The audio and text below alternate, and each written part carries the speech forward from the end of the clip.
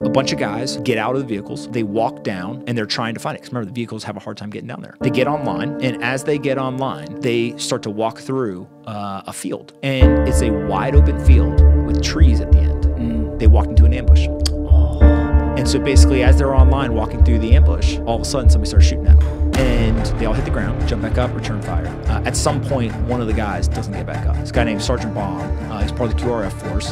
And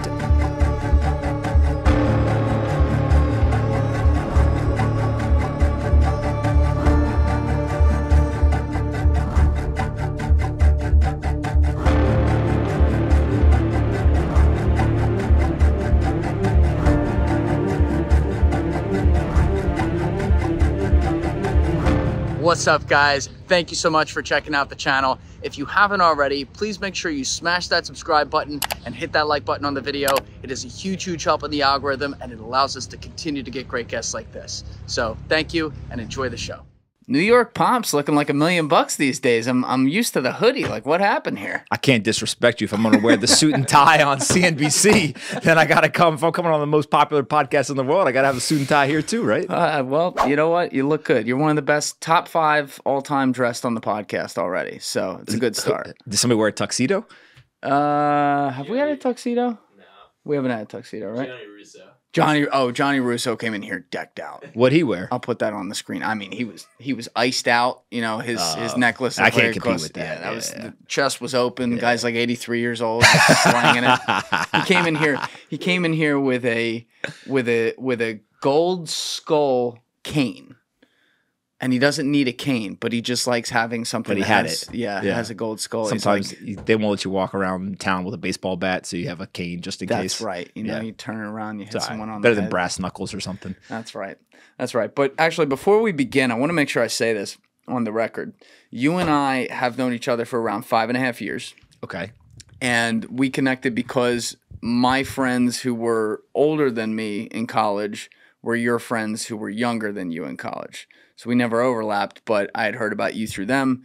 And, you know, one of the things I like is when people come up and do great things like you've done and also get a lot of attention and, you know, to a degree certainly have fame in what you do. As who they are off camera and who they are as a person is very, very important to me. And when I was, you know, a young kid right out of college and got connected to you and went in to meet with you, I had nothing to offer.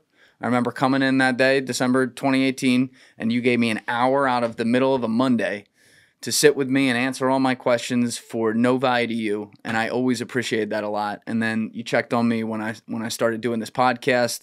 Again, no kind of gain to you, but I just think that's really cool when people do that, especially like when you don't necessarily have anything yet. So I appreciate that from all those times, and I hope people know that's what you're like off Twitter too. Well, I learned. Right. I mean, I take a lot of meetings that I would consider by most people's standards to say, why is he spending time doing that? But I learned something from every single person I talk to. And if there's one thing in finance, investing, even in, you know, kind of the founder world of building companies, most people get very kind of tunnel vision. And so it's just about what is everyone in my echo chamber talking about? What are the things that they're worried about? And that's just not how the world works. You have to have a very broad understanding of people, industries, different experiences, et cetera. And so being able to talk to as many people as possible and kind of expose yourself to all those different perspectives is really important. And then, you know, I always say to people that when I was younger, I used to ask people all the time for help or get meetings and like do all this stuff. And I could name exactly who helped me along the way. I remember every single one of those people. And a lot of times they didn't even realize they were helping me. Right. They thought that they were actually meeting because there was something in it for them or something. Right. And so there is this element of like, you want to pay it forward. Now, there's also kind of a filter. You don't want to spend time with people who are going to waste your time, right? Or people who aren't serious or don't have something that they're trying to accomplish. And so it's usually either there's somebody you know that in common that's kind of vouched for this person. There's some experience they have that you want to gain some sort of insight from. Or it could be, you know, this person comes from a world I don't know anyone in. I don't understand it at all. And I don't even know if they're successful in that world or not, but I want to use them as my first kind of toe dip to understand, is that something I should go learn more about? So sometimes I'll meet with people who I have no connection to, don't know anything about them, but they happen to be in a sector that I've heard other people talk about or something. And it's like, all right, well, let me see kind of what this is about. And time is, very expensive to spend, but at the same time, if you can learn, one insight can completely change your life. And so it's worth it. Well, it makes sense because you're such a well-rounded guy. You have a lot of knowledge around a lot of things. I know you read like crazy, which is awesome.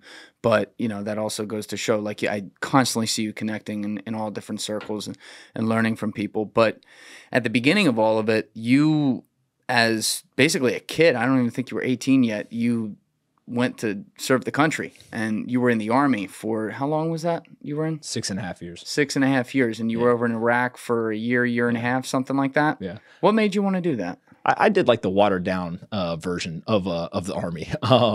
So when I was in high school, I think there was a combination between, I knew I was going to go play football somewhere in college. I was a pretty horrible student, but probably not because I couldn't have done the work. When there was a class that I was interested in, I did pretty well in it. But for the most part, like, I just was like, this is all stupid. Literally 95% of this I'm not going to need in life. They're basically just teaching us things to try to get us to pass some test. I don't care about the test. I don't care about the credential. I don't care about like the end result. And so when you're a teenage boy and you've already kind of figured out that what is supposed to take up, 70% of your day is meaningless, essentially, you got a lot of free time. You got a lot of time to think about a lot of stuff, right? And so where it comes out is like, you're always scheming to like get out of class, get out of school, figure out things to do after school, figure out what parties you're going to go to on the weekend, do all that kind of stuff, but also figure out like, how do you make money? Right. And every kid, I think, kind of always has some element of like, they want to be able to do the things that they want to be able to do. And when you're in high school, like, go to the movie theater, right? It's nothing crazy, but like that $20 to go to the movie theater is a huge deal. And so I just remember spending a lot of time doing things that almost were like real world applicable when I was supposed to be paying attention in school. And so teachers took that as like, this kid doesn't care, he's really poorly behaved, etc. And I bet you if you went back to high school and you asked some of those teachers, it's like the classic story. They're like, this dude ends up in jail or super successful. But like, there's no in between, right? It's not like he's not going to follow the traditional path. He's a smart ass. He like doesn't care about this stuff. And so when you what did your dad do? Like, what did you have an example that you were looking up to with that? But both my parents worked their ass off. Like, if there's one thing my parents taught me, it was that, right? It's just like, you always have to work hard. And so when you see kind of that as the example, the other thing that my parents would do is, if I wanted $20 to go to the movie theater, I remember times where my dad would be like, and he would just look around and be like, go rake the leaves and I'll give you $20. Right. And so it was like teaching you, again, no matter how stupid the thing was, it was very much like, if you do something, you can earn money, like you're getting paid for it. That's right. And so as kids, I mean, we did everything. I remember it would snow when we were in high school. And I've got 4 brothers, so there's 5 of us, which essentially is like a company. Yeah. Right. Like, some people are like, oh, you have a basketball team. We're like, nah, we don't need 5 people to beat people in basketball. But like, yeah, we got like a mini company. And so 5 Pomp brothers. That's crowded, man. It would snow and we would like race around the neighborhood. And I remember that most kids would go to one house and be like, hey, can we, shovel your driveway? And where we lived, the driveways were they weren't like super long, like a mile long, right? But like, they definitely weren't kind of these short little driveways. And it was like a very wooded area. And so most people would be like, oh, I'll just shovel 100% of the driveway. So our first thing was like, well, why don't we just shovel tracks? Like, the whole point of this is for you just to get out of your driveway. Who cares about the sides of the driveway? Like, efficiency. Yeah, like, let's just do that. It's way faster. And then we realized, well, while we're doing this, like, other people are getting these other houses. So then what we would do is we would like run around the neighborhood and be like, hey, agree, like, let's enter into a verbal contract that we're the ones who get to do your driveway. We'll be back in a couple of hours to do it, because we got to go do like the first 3 first, right? But we would like essentially try to like build a monopoly. And so like, you're doing all these things. And again, you're talking about small dollars, but it's very helpful, right? And so because I knew I was going to go play football in college, I got to my senior year, and frankly, I didn't know what I was going to do, but I knew that I didn't want to continue going to high school. And I knew that I was not in a situation where I was going to like drop out of high school. It was, I'm going to try to make a move that is unconventional because I see a bright future for myself and I have aspirations and ambition. And so what can I do? And so going into my senior year, my dad had really helped go and talk to the leadership of the school and say, look, basically like, you guys probably will enjoy not having my kid here for a full year. He's just like bullshitting around, right? He doesn't want to be here. He's going to go play football in college, all this stuff. Why don't we let him graduate a semester early? And I had read about kids who would do this. They would graduate in their December of their senior year, and then they would enroll for spring football in college. So actually they're going to college early, right? One way is like, oh, you're trying to get out of school. Another way to describe it is like, wow, they graduated in 3.5 years from high school and they're going to go to college. Smart as hell. And so, yeah, so smart, right?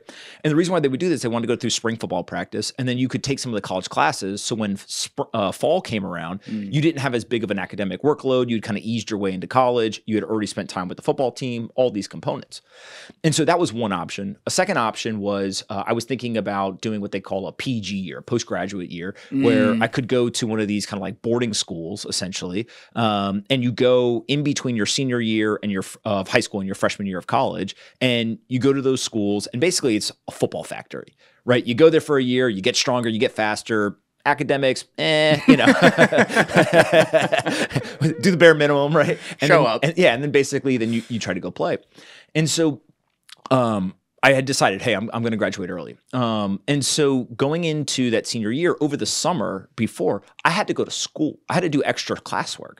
So imagine the like kind of oxymoron of like the class clown who doesn't care about school. The summer between his junior and senior year is going to the school when everyone else is home on summer break, doing extra schoolwork so that he could leave early, right? So it's very unconventional, but it allowed me to leave in December. And so most people would say, that sounds insane. Why would you leave high school right when it gets good, right? Your second semester, senior year. It's such a good time, man. I didn't go to graduation. I didn't go to prom. I didn't do any of that stuff. I was out, right? And what ended up happening is I wanted to go to Duke University. And coaches were incredibly kind. They said, "Hey, man, you're like on the bubble." So you're still, even though you're f***ing around a little bit, you're still getting pretty good grades to be looking at places like this. I basically knew that as long as you got like B's and you could sprinkle in a C or two, you're good, right? Like there's a sliding scale in college football. The faster you run, the worse your grades can be. Yes, that right. is true. And so like I wasn't fast enough to have D's and F's, Right. but I also wasn't slow enough where I had to have straight A's, right? This is kind of the way to think about it. And so I really wanted to go there, but I wasn't good enough to get a scholarship. And so it was like, they're like, if we got like one hanging around, maybe we'll get it for you. And so signing day's in February. So like December comes, it's like, yo, you got to decide. Are you coming back in January or not? Yeah. So I gambled. I said, I'm not coming back. I'm committed to this. And so February comes. Hey, we don't have any extra scholarships left. If you want, you can walk on. Okay. What else could I do? And so there's a couple other schools, Davidson, Brown, et cetera, that I was looking at. They're all kind of like academically, kind of high end. Yeah. And I was definitely trying to use sports to get into these schools. And I knew that I was not going to go play in the NFL. Like I was never confused by that. But You it was weren't like the next Julian Edelman? no. It was just like this was my ticket to the next step in the game, right? And so through a long conflated thing, basically somebody's like, well, what about Bucknell University? And I don't even know anything about Bucknell University. Where is that? Right? And they're like, it's in Pennsylvania. Awesome. And we basically took a tape. We sent it to them, did a couple phone calls. I think they kind of like, who the hell is this kid? He wasn't on our radar. I'm like, well, you weren't on my radar either. Who was the coach then? That was before Susan, right? Tim Landis. Tim Landis. Yeah. And so long story short is I decided I'm going to go to Bucknell University. So while I was graduated until I decided where I'm going to go to school to play football, I got a lot of free time again. And now I don't have free time sitting in the classroom. I got like real free time.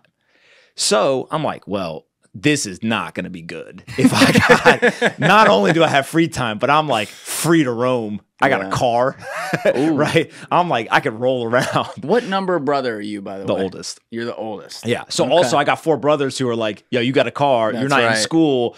What are you doing this afternoon type thing, right? So I ended up getting a job first. I went and got a job at Quiznos. Love that. it was a job. I think Character I got paid, building, baby. I got $7.25 an hour, Yes. and I loved it because I got free lunch. I was like, this is cake. They're gonna pay me to go here. They're gonna give me free lunch. I'm a genius, right? I'm making more money than all my friends in high school. Look at these fools sitting in the classroom. And so I started working there, and within a couple of weeks of working there, I knew this was not going to be a place that I should get boxed into because a guy showed up who was working there. He wasn't the manager, he was like the assistant manager, and he had a big a wrap on his hand, like he had an injury. Oh. And I remember just being like, sup? Like, what happened to you? And he said, my girlfriend stabbed me last night. And I was like, oh, I watched a lot of Cops, like, on TV. This is like, got it. You're supposed to be one of the leaders here. Like, okay. Quizno's a great place. I actually learned quite a bit because you got to interface with customers, do all this stuff, right? But definitely not the place that I'm not going to build a career here. Yeah, it wasn't an end plan. So I was working 5 days a week. Again, a lot of free time. And, at this time, like, we'd all just gotten cell phones. And, like, I think I got a cell phone when I was a sophomore in high school. Maybe some of my other friends got them when they were freshmen. So, like, we could, like, communicate, and they're, like, sitting in class board, and I'm, like, making sandwiches and board, right? And so I was like, all right, I got to figure something out. And this one was a little bit further away from my house. And so I applied for a second job. So I got a job at Chick-fil-A. So now I got two jobs. I see the theme here. Yeah, so I'm like, hey, listen, I got experience. I know how to serve customers, make food, do whatever you need, right? And so I get a job at Chick-fil-A, and Chick-fil-A paid $7.75 an hour, I think it was. They were high rollers. So I'm getting paid more to work at Chick-fil-A. But the difference was Chick-fil-A was like a corporation. Chick-fil-A, they were on it. There was nobody showing up with bandages on their hands. There was uniforms. There was on time. I mean, it was a system. Right. And so very much I think back to that experience, and I found myself scheduling more time at Quiznos, even though it was further away, even though it paid less, because I enjoyed the freedom of being able to do certain things versus at Chick-fil-A, I was just a cog in the wheel. And so it was my first time where I realized, like, wait a minute, actually chasing like the higher income, but playing the wrong game may not be the thing that you want to do. And so while I was doing this, I was working 2 jobs in fast food. All my friends are in school. They're like, what are you doing? You're insane. One day, a guy walked in a military uniform in Quiznos, and I started talking, and I basically was like, what do you guys do? And he was like, we're in the military. And I think he was like maybe Air Force guy or something. And no disrespect to the Air Force guys, but I was like, nah, that's not for me. He was talking about, because he basically was talking about all the non-combat roles, right? And like, it sounded cool. Yeah, it sounded cool, but I was like, that sounds kind of not for me. And so for whatever reason, though, it piqued my interest of like, well, what about the military? I never thought about that. And I only really had 2 data points that kind of drove that interest. The first was I was in 8th grade when September 11th happened. And I remember I went to a school where there was a lot of families from New York who had moved to North Carolina. And so many of these kids had extended family members, people who lived in downtown Manhattan, worked in the towers, like all these different things. And so they literally shut school, and the parents came and got the kids. Right. And I remember being like, what happened? Yeah. And when I went home, I remember talking to my parents, and I think it was my dad who told me something to the effect of like, somebody tried to kill a lot of Americans today. And for whatever reason, I remember just being pissed. Yeah. And then I remember just like, I'm in 8th grade. Like, who am I to care about this? Right. But it stayed. It hit something in you. Yeah. And then the second was Pat Tillman. So Pat Tillman was a NFL player who he basically turned down I think it was a $3.5 million NFL contract to enlist after September 11th. He went overseas. The story at the time was that he had gotten killed fighting the Taliban. Turns out that it was actually friendly fire that had killed him. But I remember thinking, like, if this guy who is an NFL player who turned down millions of dollars could go do this, well, why shouldn't I do that? Right? Why shouldn't I consider this as an option? What a guy. Seriously. I mean, savage. What a guy. Right? And I remember that, like, as a very little boy. Like, my crazy. dad, like, this guy is leaving, the Cardinals, because like, I was a big sports fan. I'm like 7 years old, whatever it was. It's like he's literally leaving to go fight for America. It's cool as shit. Like, imagine being in an NFL locker room and somebody comes in and is like, yeah, I know, like, we got the life, Like, I'm going to go do this. Yeah. Right. And it was incredible. And so it was very inspiring to me to see somebody who had done that. And I think that part of it was like, why not me? And so I remember calling around, and eventually I get to an Army kind of like, I don't know if it was a recruiting video or what. I found something online and it was like, oh, like the Army sound, like their videos look like the shit I'm trying to do, right? They're jumping out of planes. They're shooting guns. There's no pencils and paper anywhere in this video. Like, this shit sounds awesome, right? And so I walked into a recruiting center and I literally was like, do y'all need help? And they were like, basically, you know, like the music stops, right? And I was like, who the f is this guy? Yeah. And so guy sat me down and he basically was just like, yeah, like they needed a lot of people. And again, going back to kind of the economic incentive, they were offering signing bonuses. Now, how does that work? They stroke you a check if you sign the paper. Right there. Now, the way that it works is to a 17-year-old kid, I was like, well, damn. This is help from Quiznos. If I sign an NFL contract, I get a signing bonus. I'm basically like a free agent right now. How much you talking?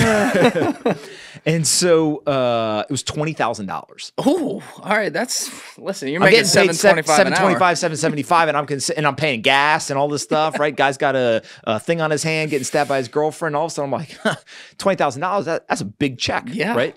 Hey guys, if you have a second, please be sure to share this episode around on social media and with your friends, whether it's Reddit, Instagram, Facebook, Twitter, doesn't matter. It's all a huge help. It gets new eyeballs on the show, and it allows us to grow and survive. So thank you to all of you who have already been doing that, and thank you to all of you who are going to do so now. And so he goes, now there's a sliding scale for the signing bonus. $20,000, those are the dangerous jobs. I said, now you're talking my language. Not only are you going to let me do the dangerous stuff, but you're also going to pay me more to do it? You guys are dumb. Like, sign me up. And so at 17, you can't sign the papers. Your parents have to approve it because you're under 18. Right. So pretty much up until this point, my parents don't know any of this. Oh, you didn't tell them you were going to the office? Nothing. No, nothing. So then I'm like, all right, I want to do this. So now I got all the materials. It's in like a nice folder. You know, it's definitely directed at the young man who's going to be signing up, not the parents. Right. And so I go and I talk to my mom, or I'm sorry, I go talk to my dad first. And my dad's like, I don't want any part of this. I'm not being involved. Your mom is the only person who's going to give the thumbs up, thumbs down on this. And I had like maybe 4 or 5 months until my 18th birthday at this point, because I think I left in March. So this is probably like February timeframe or so. And I remember kind of like in the back pocket being like, well, I could just threaten to wait till my 18th birthday. Like, they can't stop me. And so I go talk to my mom, and she's like 2 seconds into the conversation, no. Okay. Well, what about, and for like 3 days, every 5 minutes, what about, and to the point where she finally was like, you know what?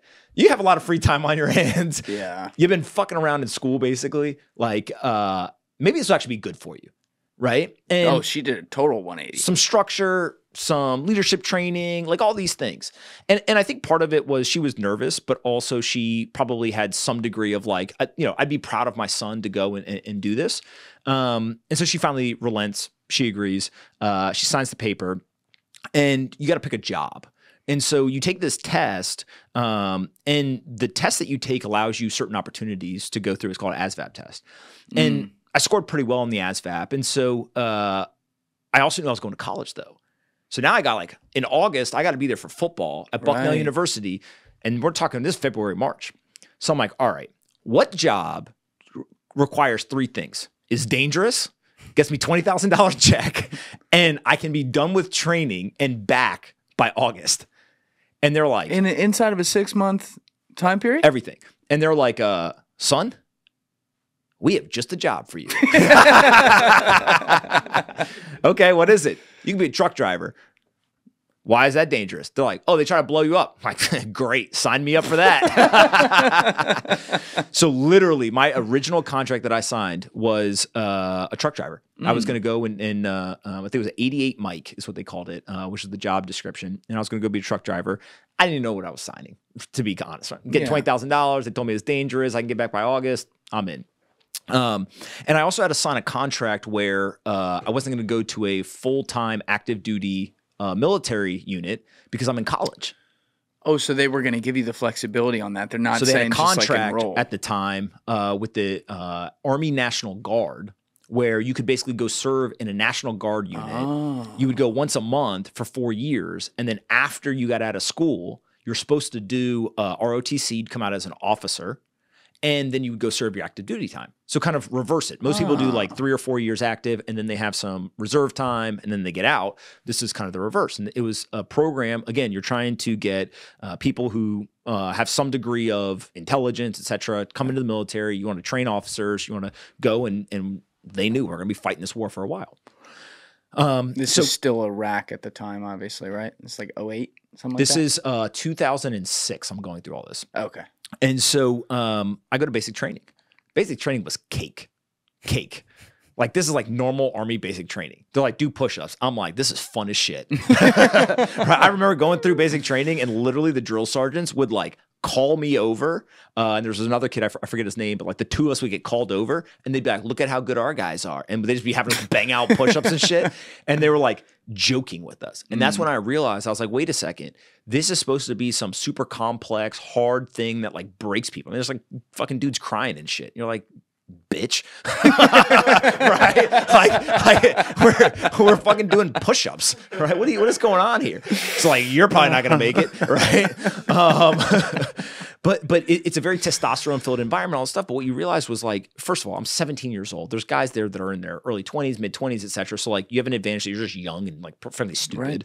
2, you're physically fit because I'm going to play college football.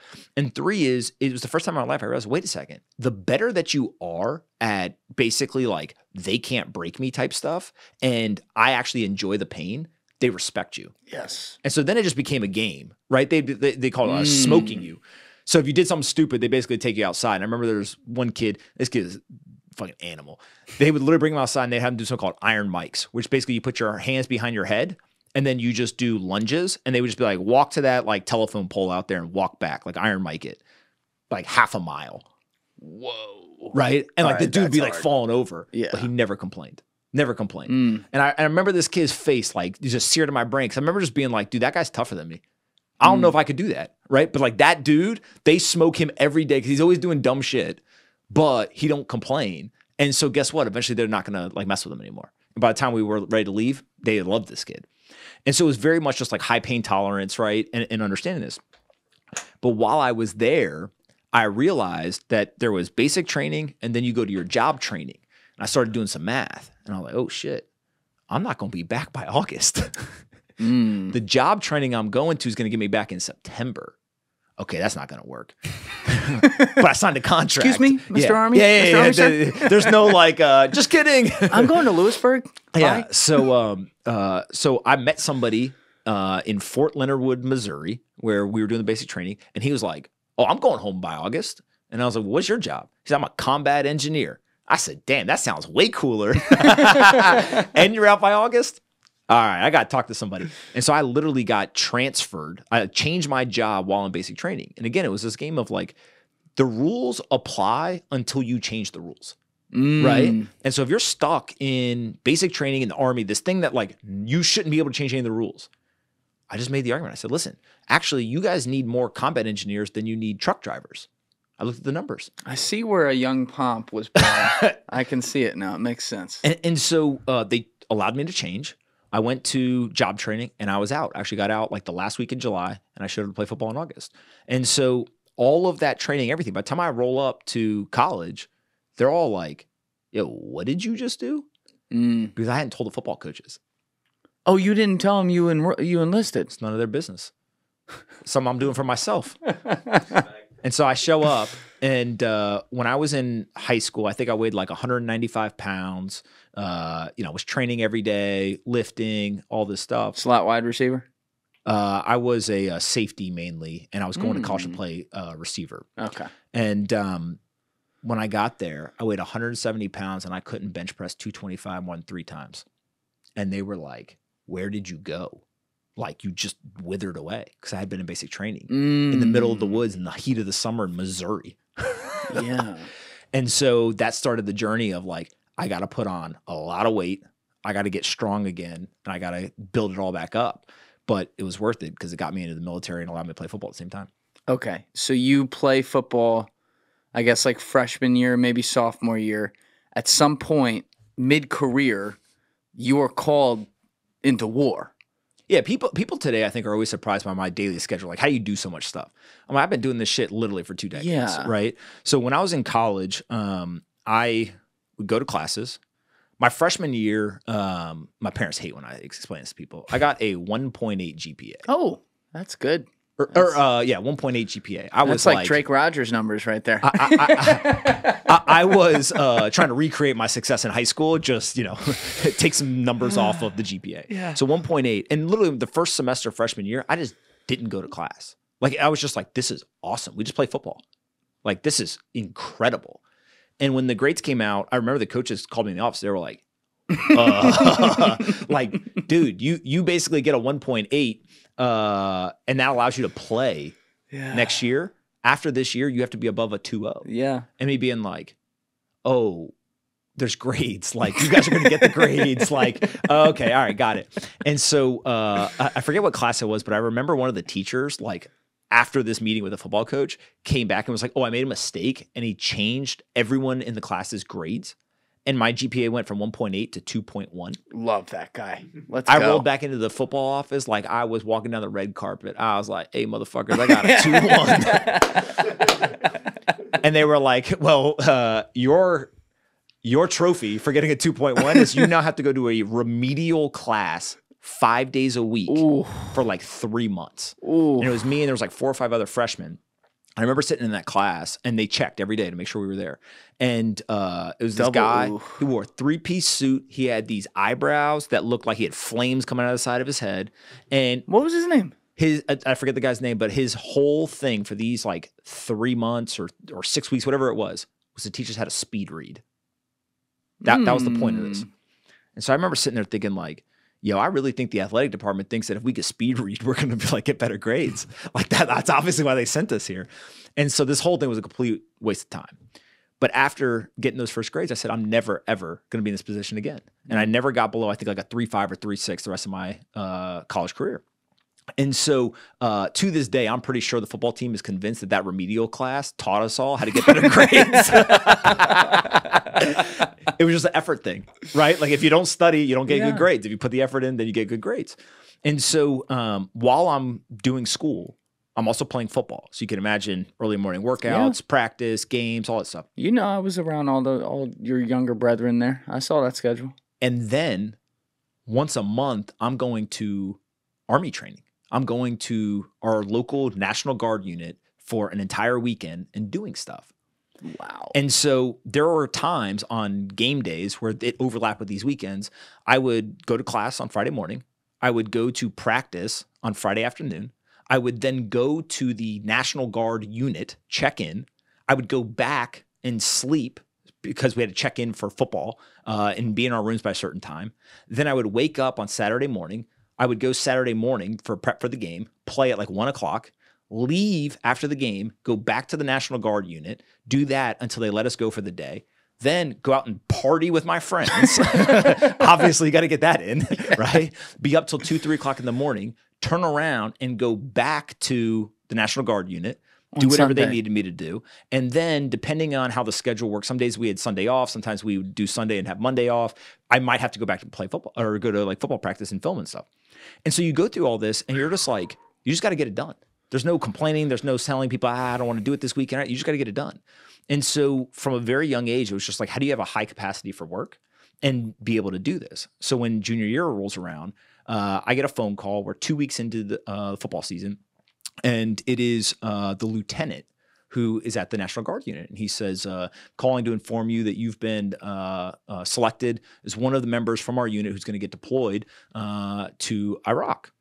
And I said to him, yeah, there must be a mistake. I'm in college. Like, I'm Gucci. Like I got 4 years. Read my contract. If you need, I can bring a copy over. Yeah. And he goes, no, that's only if you're an ROTC. Are you protected? Because ROTC is the officer training. I wasn't an ROTC because football practice and ROTC stuff would overlap a lot. And so it wasn't possible to do football, school, ROTC plus National Guard. So I wasn't doing ROTC stuff. And so I said, oh, so what happens if I don't come? And they're like, you go to jail. And I was like, I'll be there. So this is for about a week. I'd gone back and forth with them. And then finally it becomes obvious, like, I'm going to go. So on a Thursday morning, I walk into the football offices and I tell our football coach, I say, hey, I'm not going to be able to play in the game this Saturday. You know, he's like, don't worry, you weren't going to play anyways. But right. But I'm like, yeah, I'm going to get deployed. And he looks at me and he goes, shut the fuck up. That's what he says to me. Right. Now, the one problem with telling him on that Thursday morning was literally the night before we had played a prank on this same coach and told him that our star running back had gone to the train station and was going home and he was quitting college. Like we were like fucking with him. So he was not in the mood to joke around, right? Because he had been pissed the night before that we were playing with him. And I was like, no, I'm serious. Like when I walk out of this office, I'm going up to the dean's office and I'm withdrawing from school. And he was like, what? Wait, how does that work? Like withdrawing from school or just saying like, hey, I have to go serve, basically but I get to come back? is there's a federal protection. If you're a veteran, you get deployed. The school can't not let you come back. Understood. Right. So, but you have to withdraw. You have to let them know, hey, I'm not going to be in classes and stuff. Like I'm not going to be attending. Got it. And so I walked up. Deans, the management at Bucknell was incredibly gracious. They understood. They said, okay, great. So then I got to walk over to the football practice, and people have been practicing, and it's like a small college of 5,000-6,000 people. Yeah. The football team, everyone's like, yo, where is he? Right? Like if anyone's missing at any point, everyone's like, everyone hey, knows everyone. Yeah. So I walk out there and I don't have any of my equipment on. So everyone's like, did he quit? Like that motherfucker quit, right? Like loser, right? And so I walk out there and the head coach says, he goes, he's got something to tell you guys. And I tell them, I've withdrawn from school. I'm going to be deployed, all this stuff. And I remember one kid, he just stands up and goes, yo, like you going to war?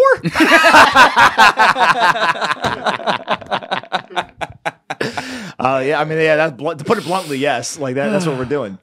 And so the next morning, I remember I went to the locker room. They were leaving for an away game. And it's raining outside. I'm like saying goodbye to them. I literally don't know if I'm going to see these people again, right? And it was like emotional. It was weird, right? You're like I think I'm at this point, I'm probably 20 years old. And you're like saying goodbye to other 20-year-old dudes. And like college football is very much, family oriented, like all this stuff. And you're like, all right, well, like, see you later, big dog. Like, I hope I come back. Yeah. And so they leave for the game. I drive to North Carolina. I spend a week with my family. And then the following, like Wednesday or Thursday, I'm there. And in Iraq. No. I show up to like go on this deployment. And the way that they do it is that you basically go to training first. The thing about the National Guard is you're basically asking citizens to be ready at any time to do anything that this unit may be called to do. Very unique. It's unique, but it's very difficult for those individuals, right? Sure. If you think about it, imagine having 1 foot in as a soldier, 1 foot in as a citizen. And so it's very much the onus is on these individuals to be ready, right? To be physically fit, to stay kind of mentally sharp, all this stuff. And they may get called because there's a flood. They may get called because there is some sort of, other natural disaster or situation. In Texas, they may get called up to protect the border, like all these different components, or they may get called to go to quote unquote real war in the Middle East. And so, thankfully, before they send you some training, right? They're like, hey, maybe we should like treat you full time for 3 months before we send you over there. And so we went through a bunch of training. When you're going through the training, frankly, it kind of feels like you're playing, cops and robbers in the woods a little bit, like, right? They're shooting at you. You're like, well, I know they're not shooting. Like that's a fake gun. Shut up, Jim. like obviously that's not a real gun. And they'll like, set off a thing. It's like a sound machine, right? And they're like, a bomb went off. And you're like, not really. But, like, okay. Right. So like you're trying to take it seriously, but also you can imagine like it's impossible to recreate actual war. Right. In those scenarios. But and we can talk about it later, when we get to Iraq, that training saved our lives multiple times. And so even though we were fucking around and you kind of looked at it as, hey, this is stupid, right? Like kind of like the cops and robbers in the woods, type mentality. It worked, which was pretty incredible for, again, a kid who was playing football, going to college, going to parties on the weekend to 3-4 months later, I'm sitting in the middle of Iraq, right, with a gun in my hand, being like, I hope the army, prepared me.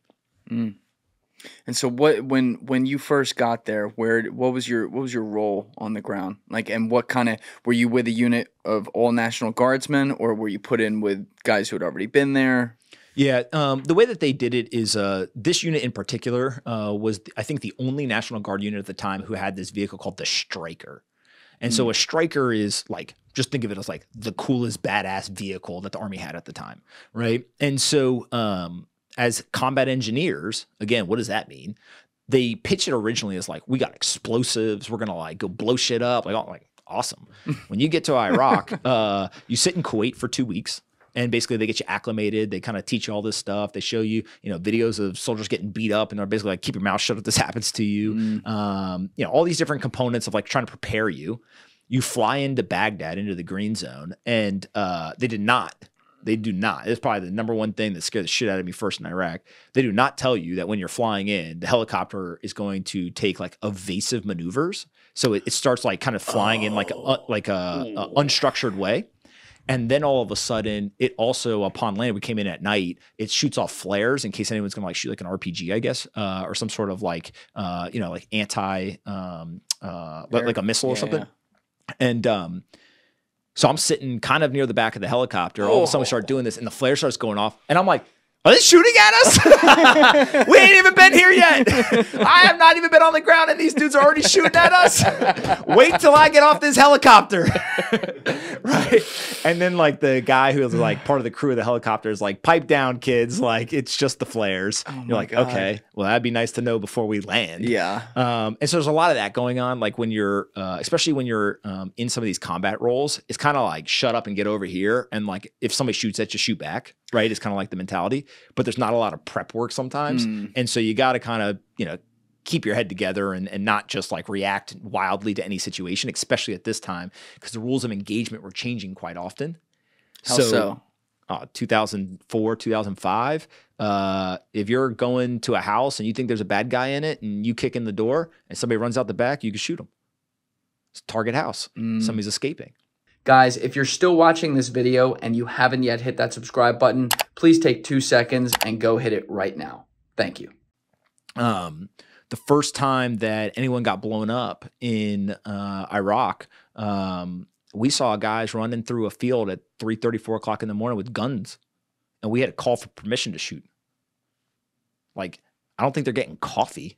Yeah. Right? A bomb just went out. They just tried to kill somebody. They're running through the field that obviously the detonation device came from with guns. What do you think they're doing? I had to call for permission, and I remember the gunner of our vehicle called and got asked 3 or 4 times, "Are you sure they got a gun?"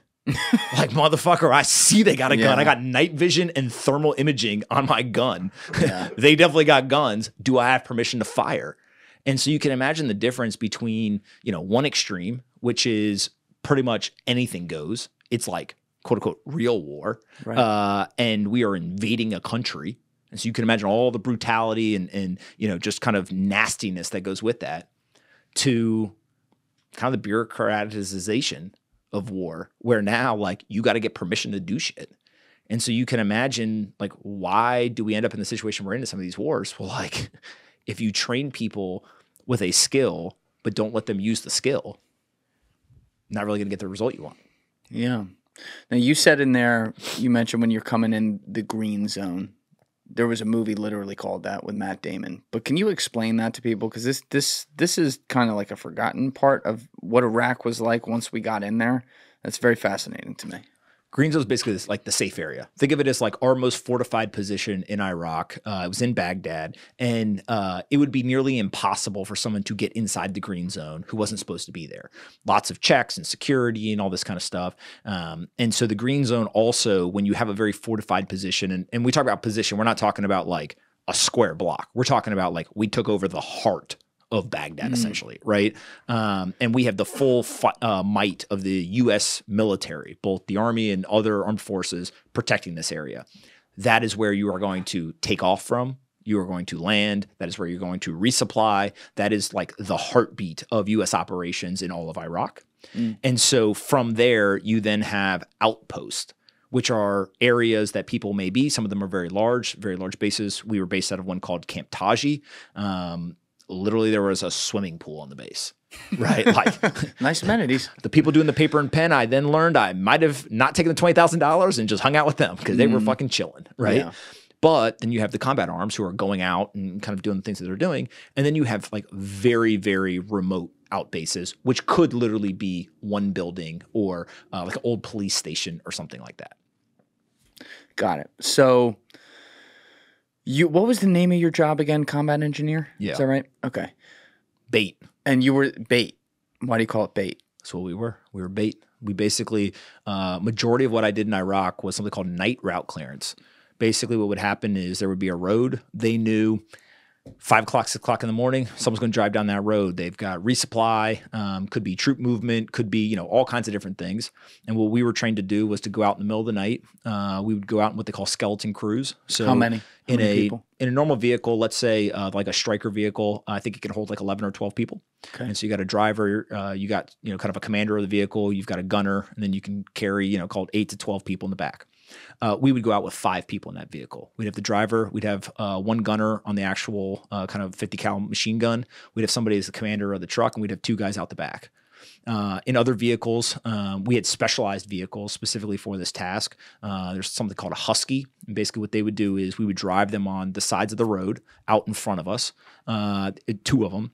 And their job was to try to visually locate IEDs before we got to them. And it's exactly what it sounds like. We're clearing the road at night for people who are going to come behind us.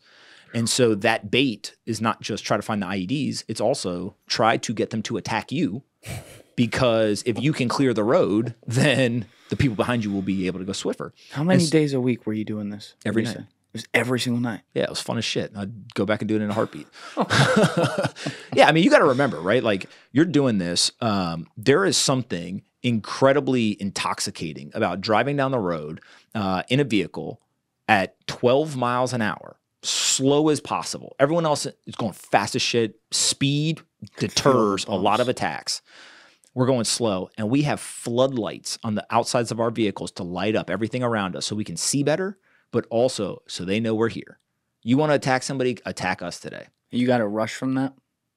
You are doing this with guys that you know very intimately at this point, and you feel like there's no one who can fuck with you in the world. And as you're rolling down the street, when people try to, whether it is they're shooting at you, they're trying to blow you up, or literally they're just fucking with you, trying to make your life hard, you get the feedback loop, right? And you realize like, yeah, we're good at this. And so as you're doing the night route clearance, when you first get there, it's like any job, right? Like, okay, well, in the manual, it said, this is what we do. We see a potential IED. There's some trash on the road. Okay, everyone stop, call it in.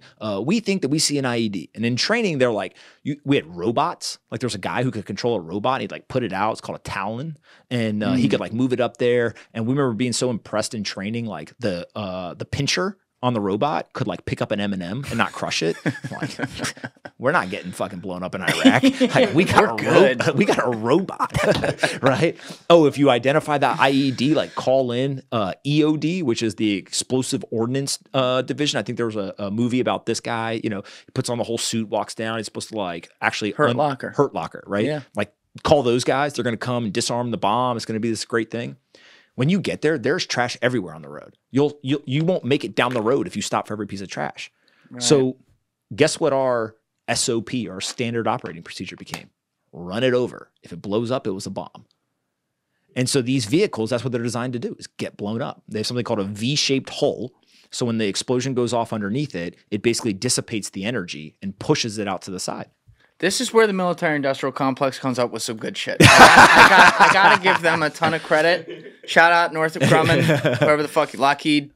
So have to put that in the there. way that our unit operated is you basically would rotate these positions, right? And so each squad would take certain roles on different missions. And some of it is you're doing it, frankly, so guys just don't get bored, right? Doing the same thing every single night. Some of it is, again, there's like this psychotic element of like, well, if somebody's going to get blown up, like, I hope it's me today. Right? Why do they get to have the cool story? Like, I mean, literally there's some of that stuff going on. And so when you get into these Husky vehicles, these vehicles are designed specifically to get blown up, but also you're the only person in the vehicle. So think of like it basically looks like a tractor. and you're getting in it and you've got a little box around you. There is no gun up top. Your gun is the only gun on that vehicle, and you have your rifle in the vehicle with you. And when you get in this vehicle, you know that the probability of any vehicle in this convoy getting blown up is higher in this vehicle. But there is no one to help you if you get blown up, because Wait, why is that? there's no one else in the vehicle. You are solo in this vehicle. And so if you look up, Is this it look right up here? Husky Army vehicle, you'll find it. But Okay. what you That's end a striker right there. You were talking about that one too. that's the striker. So the Husky vehicle is, you're basically going to, just pull up one of those. You can see that top there, those two flaps. You basically drop in to what is that kind of boxed in windowed area, and then you pull these flaps down on top of you. Like a fly trap. And you're in that vehicle. And you can see that there's these panels on the side there, that those panels actually come down and they can scan for mines underneath the ground. This isn't like 08 doing this? Yeah, this is 2008. God, what do we have now? and so you have all that stuff. Guess what? We never put the panels down. Never. Takes too long. Oh my God. You guys are Drive crazy. over the fucking trash. If it blows up, it's a bomb. And so what ends up happening is when you get in this vehicle, though, here's where it really fucks with your head. When you get in that vehicle, we started to put tourniquets on our arms and legs before we got in the vehicle. Because God forbid you get blown up in that vehicle and actually get hurt, no one's coming until they can fight through whatever the ambush is and get to you to help you. So you'd have it already tied, ready to So roll. what you have is you have it loosely applied to the tops of your legs, like kind of near your groin area, and then you have them on your arms. I have pictures of myself and other guys getting into these vehicles with it, and we would literally practice. If I get blown up and my right arm is gone, how do I put the tourniquet on with my left arm? And you got to practice. And so you can imagine psychologically, you're getting in a vehicle, you're excited. Like, I'm out in front, I'm leading the way, right? But I can't fight back. And if I get hurt, I'm on my own. And so there's all these components to it that you go through it. But what you end up realizing is it's a lot like life. There's like the way you should do things, but there's a trade-off, efficiency, right? Cost, etc. And so if we're going to go do multiple miles of a route and clear it, and we got to be back here in 3 hours, we better be moving, right? We got to be going, or we're going to just sit here all day. And now that route people can't go down that route until we're done. And so going through that experience, what you start to realize is like, oh, I see. The real world is actually about people getting shit done, not what is in the manual, what was the training, etc. It's really just, okay, given all of the inputs, given all of what I understand about our desired outcome, how do I make decisions? And at the end of the day, the people on the ground, they're making the decisions. It's not somebody back in, some command center. They got no clue. They got no clue we don't have those panels down. All they know is when I ask these guys to go do shit, they get it done on time. And when that route is hot next, and somebody goes down that route, they don't get blown up. These guys always clear the route. So you just learn over time what to do and kind of what the on the ground truth is versus, what you're trained to do. You got blown up though while you were there, right? You were in some of those convoys when that happened? One of the first, the Army does a very good job doing transitions. So the two most dangerous times in kind of deployments are basically like the first 2 to 4 weeks and the last 2 to 4 weeks. The first 2 to 4 weeks, you can think about the fact that you're new. You don't know the routes. You don't know the people. You don't know that, hey, that cinder block's never been there before. That's different tonight, right? What's going on over there? And then also the enemy pays attention. Every day a vehicle goes by and it's got the same marking on it. All of a sudden there's a new one. Hey, I've never seen that guy before. Wait, next day, I haven't seen that guy before. Oh shit, they're transitioning. And they know. And so attacks ratchet up during those first 2 to 4 weeks and the last 2 to 4 weeks. So it's very dangerous. And so what they do is they basically do like a left seat, right seat.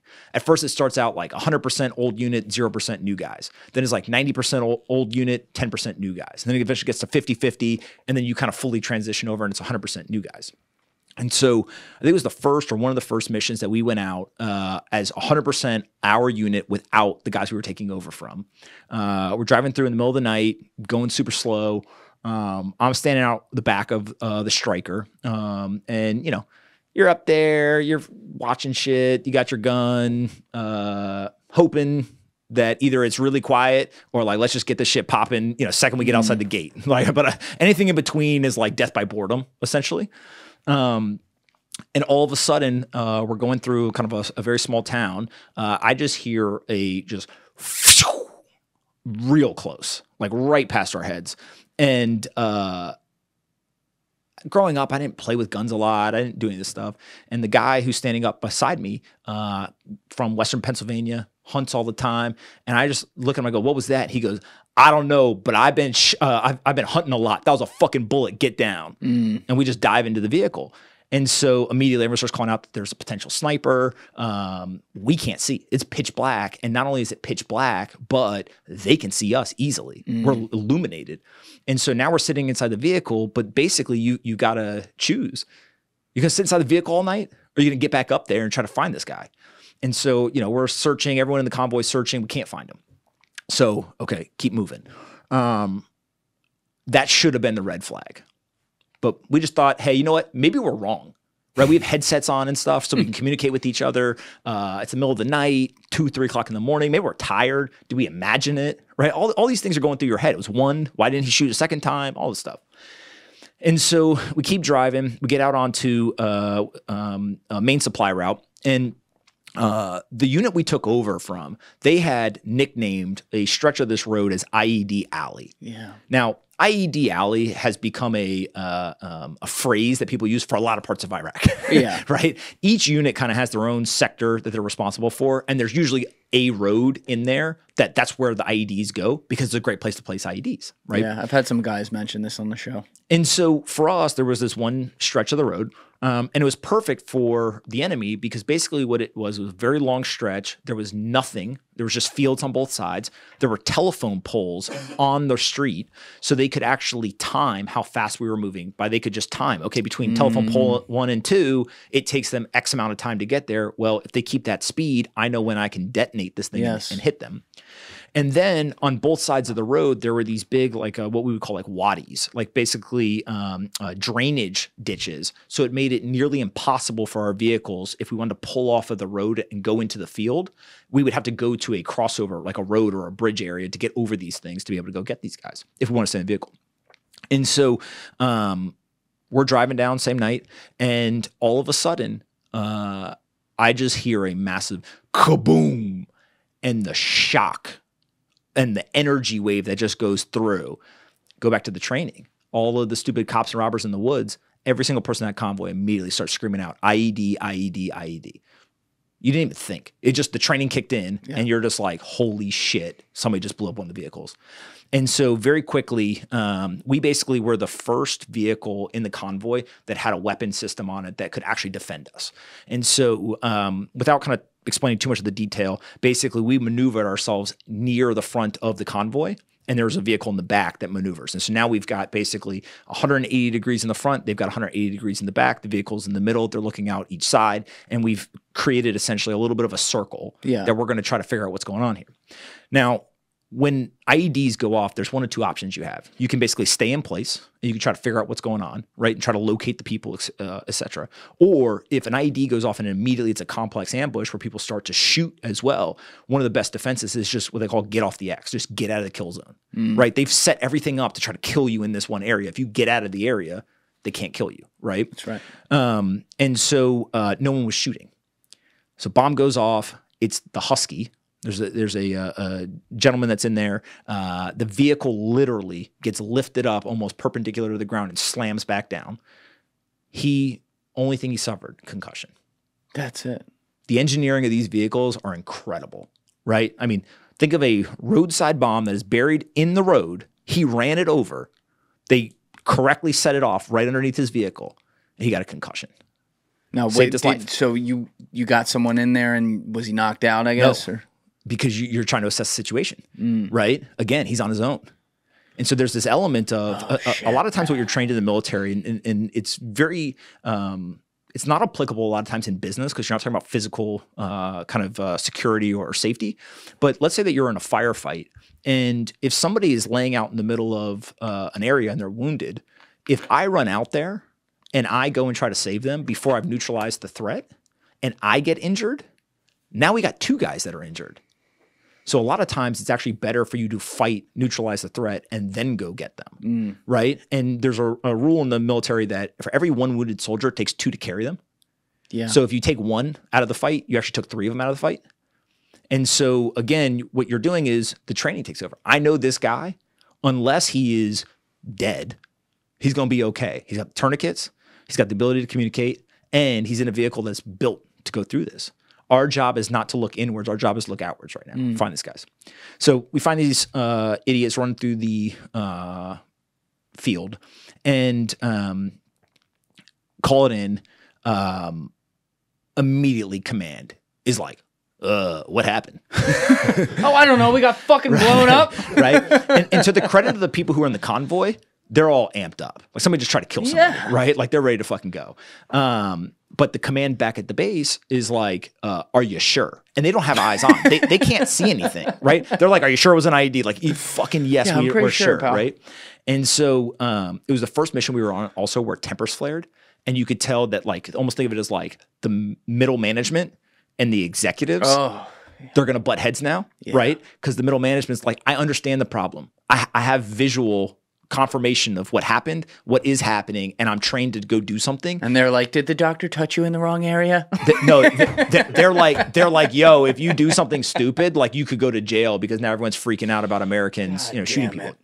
And so eventually we get permission to fire. And now the Striker has a 50 caliber gun on it. And that gun has almost like a video game type joystick. And he's able to switch between night vision and thermals and all this stuff. And so he fires. Doesn't hit anything. Oh, shit. Imagine trying to hit a couple 100 yards away, 2 dudes running through in the middle of the night, and they're moving. And you basically got a joystick and you're trying to hit them. So you can't shoot where they are now. You got to shoot where they're going to be. Yes. So now you're playing it literally like a video game, right? And so he eventually gets closer and closer and closer. And then shoots. One guy goes down. Second guy keeps running. And so as this is all happening, we've called in what is called a quick reaction force. And so in that quick reaction force, their job is to show up and basically bail you out of shit. They know they're coming because something happened, right? Their job is to show up and bring immediate violence of action to help us go from what could potentially be a fair fight to now it's an unfair fight in our advantage, right? And so those guys are showing up right as all this is happening. And so a bunch of guys get out of the vehicles. They walk down and they're trying to find it. Because remember, the vehicles have a hard time getting down there. They get online. And as they get online, they start to walk through a field. And it's a wide open field with trees at the end. And they walked into an ambush. And so basically, as they're online walking through the ambush, as they're walking, all of a sudden somebody starts shooting at them. And they all hit the ground, jump back up, return fire, shoot, jump back up, return fire again. At some point, one of the guys doesn't get back up. This guy named Sergeant Bomb, he's part of the QRF force, and he was shot right in the head. And probably there's 2 things that happened that day that I don't think people quite understand. And it's kind of on the maybe like the opposite ends of the barbell in terms of what American soldiers have to do in war. On one hand, you have an American soldier who runs over to Sergeant Bomb. He basically starts administering first aid while still firing back because he's in the middle of an ambush, right? And so insular, trying to take care of his soldiers. He doesn't know this guy. He literally has never met this guy before, right? But that guy showed up to save him. And so administering first aid while shooting back, incredibly heroic. At the same time, eventually, American soldiers push through the ambush. They get down into the trees, and they find the guy. It's one guy who is the second person who had not yet been hit, and he was the one who was firing at them. So one guy was ambushing from the trees. Because basically, you couldn't tell, right? It's still kind of, it's still nighttime. He's just spraying. He's a ghost. All this. And I always say that if I had been the soldiers who walked up to him, I pray I was as good as men as they were. I don't know if I would have been. They didn't kill him. They would have every right to do it, right? What'd they do? They captured him. And they called in a helicopter to airlift Sergeant Bomb out, and they put that guy on the same helicopter, and they saved his life. And so when you look at that, you say to yourself, man, That is the challenge American soldiers have on the battlefield, where we watch videos every single day of brutality, of torture, of violations of the Geneva Convention. That's commonplace. This is war, right? When the American people think of war, they think of it from the perspective of, oh, it's like playing Risk, right? Like, oh, we just move some troops over here. Like, no, this is fucking savages trying to kill each other, and they will stop at nothing. And so in that situation, those soldiers saved this dude's life who just tried to kill them. And that guy ended up having an amputated leg. Later on, our leader of our squad, basically like my boss, he had to go to court and testify in Iraqi court that this was the guy who did it. And when he came back, I remember asking him, I said, what did you think? And he said, I sat there the entire time and I thought about pulling my knife out and slicing this dude's throat. Fuck this guy, right? But again, human emotion, everyone has. But the ability to control it, to be a professional, to understand where the line is, that is what Americans are held to the standard. Yes. And so that whole situation, you look at it and you're like, man, that is not something that other countries normally have to be held to that standard. And so it changes the battlefield, because now what you have is you have the ability and violence of action to do certain things, but it's like doing it with CNN having a camera on you at all times and being like, I'm going to play Monday morning quarterback and make sure, you shouldn't have done that. Right? Whereas if the roles were reversed, they wouldn't have just killed an American soldier in that situation. They'd have fucking tortured them and then killed them and then paraded them through town, right? And as they did with the Blackwater contractors, would have burnt their bodies and hung them from a bridge. That's right. So that's what you're up against, is you're allowed to have brutality and do your job to a line, but you got to be able to literally pull a trigger and then know, let me put it back on safe and capture somebody, even though every single ounce of my body is telling me this is evil in a human body. Can't pull the trigger. So that's just the challenges of the battlefield today. Now, you're there in 08, 09. It's been 5 years since we went into that war. And I'm always careful how I say this, especially with veterans who were there. You know, I think sometimes we misappropriate politics with the military members who are following orders to go do what they do. And I think that the guys who went to these wars and fought obviously were doing their jobs, and I don't have any issue with that whatsoever. But there's a lot of, speaking of Monday morning quarterbacking, there's a lot of Monday morning quarterbacking about that war in particular, much more than Afghanistan or something. Iraq, it's like, okay, well, why did we go there? And you, in this case, aren't going there when it's fresh, Operation Iraqi Freedom or something like that. You're there when we've been there. Al-Zarqawi has now been running wild. He's dead at this point, but like the remnants of him, which would later form ISIS, are all there. And it's kind of a hellhole at this point. Was there ever a thought in your brain? Obviously, you're doing your job. You're told, I got to go out and do this, and you're trying to execute it and save lives. But was there ever thought in your brain of like, well, what the fuck are we still doing here? Yeah, of course. Right. And I think that's every soldier who's ever been in any war, right? There are Russian soldiers right now in Ukraine who are saying that. There's Ukrainian soldiers in Ukraine who are saying that. There's, Israeli soldiers. There are Palestinian citizens, right? I mean, there's all these different people who the politics overlay is very tough. One of my favorite ways to kind of think through this is Marcus Luttrell has a great speech that he did. Marcus Luttrell, for those who don't know, he's a Navy SEAL. If you ever watched the movie The Lone Survivor or read the book, he is the survivor. And he basically says, listen, your job as a politician is to do everything in your diplomatic power to keep us out of war. Do everything you possibly can to get along with other people, get deals done, solve problems, do all these things. War should be the last resort, because God knows that when you call me, I am going to fucking kill everybody in my path. That is what I am trained to do, and I will bring hell with me because that's my job. So if you do your job, you don't need me. But if you can't do your job, I'm going to do mine, and mine is a very different tactic, right? And so when you think of it from that perspective, there is diplomatic things that were done that were great in the Middle East. There's other things where we probably failed. Right. And so naturally, the whole invasion of Iraq, we are undefeated in invading countries. The United States of America is we're pretty good at that part. A+ at invasions. There are a ton of books you can go read about the invasion. We are stellar. Yes. Right? There is not a fighting force in the world that would ever want to see the American flag coming down, looking at invading their country. Those fuckers put down their guns and they run. Yeah. Right? But we are not so great at nation building. We are really bad at it. Right? How many times have we said this on this podcast, Alessi? And so if you put those two things together, it's called war. Yes. But we're real good at starting them.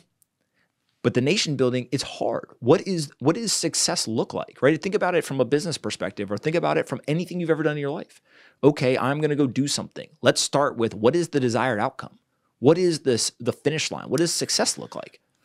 And the problem with most wars that we fight directly or indirectly is that it is unclear, because usually either leadership has not directly established and said, this is what we're trying to do, or we have multiple people in positions of leadership who have different ideas of what they want. Yes, exactly. And so to the average soldier, they don't care about that stuff, right? One of the things that people in the military will tell you if you talk to them is they don't give two shits about that. Once they're there, they're not really fighting for the thing on their shoulder.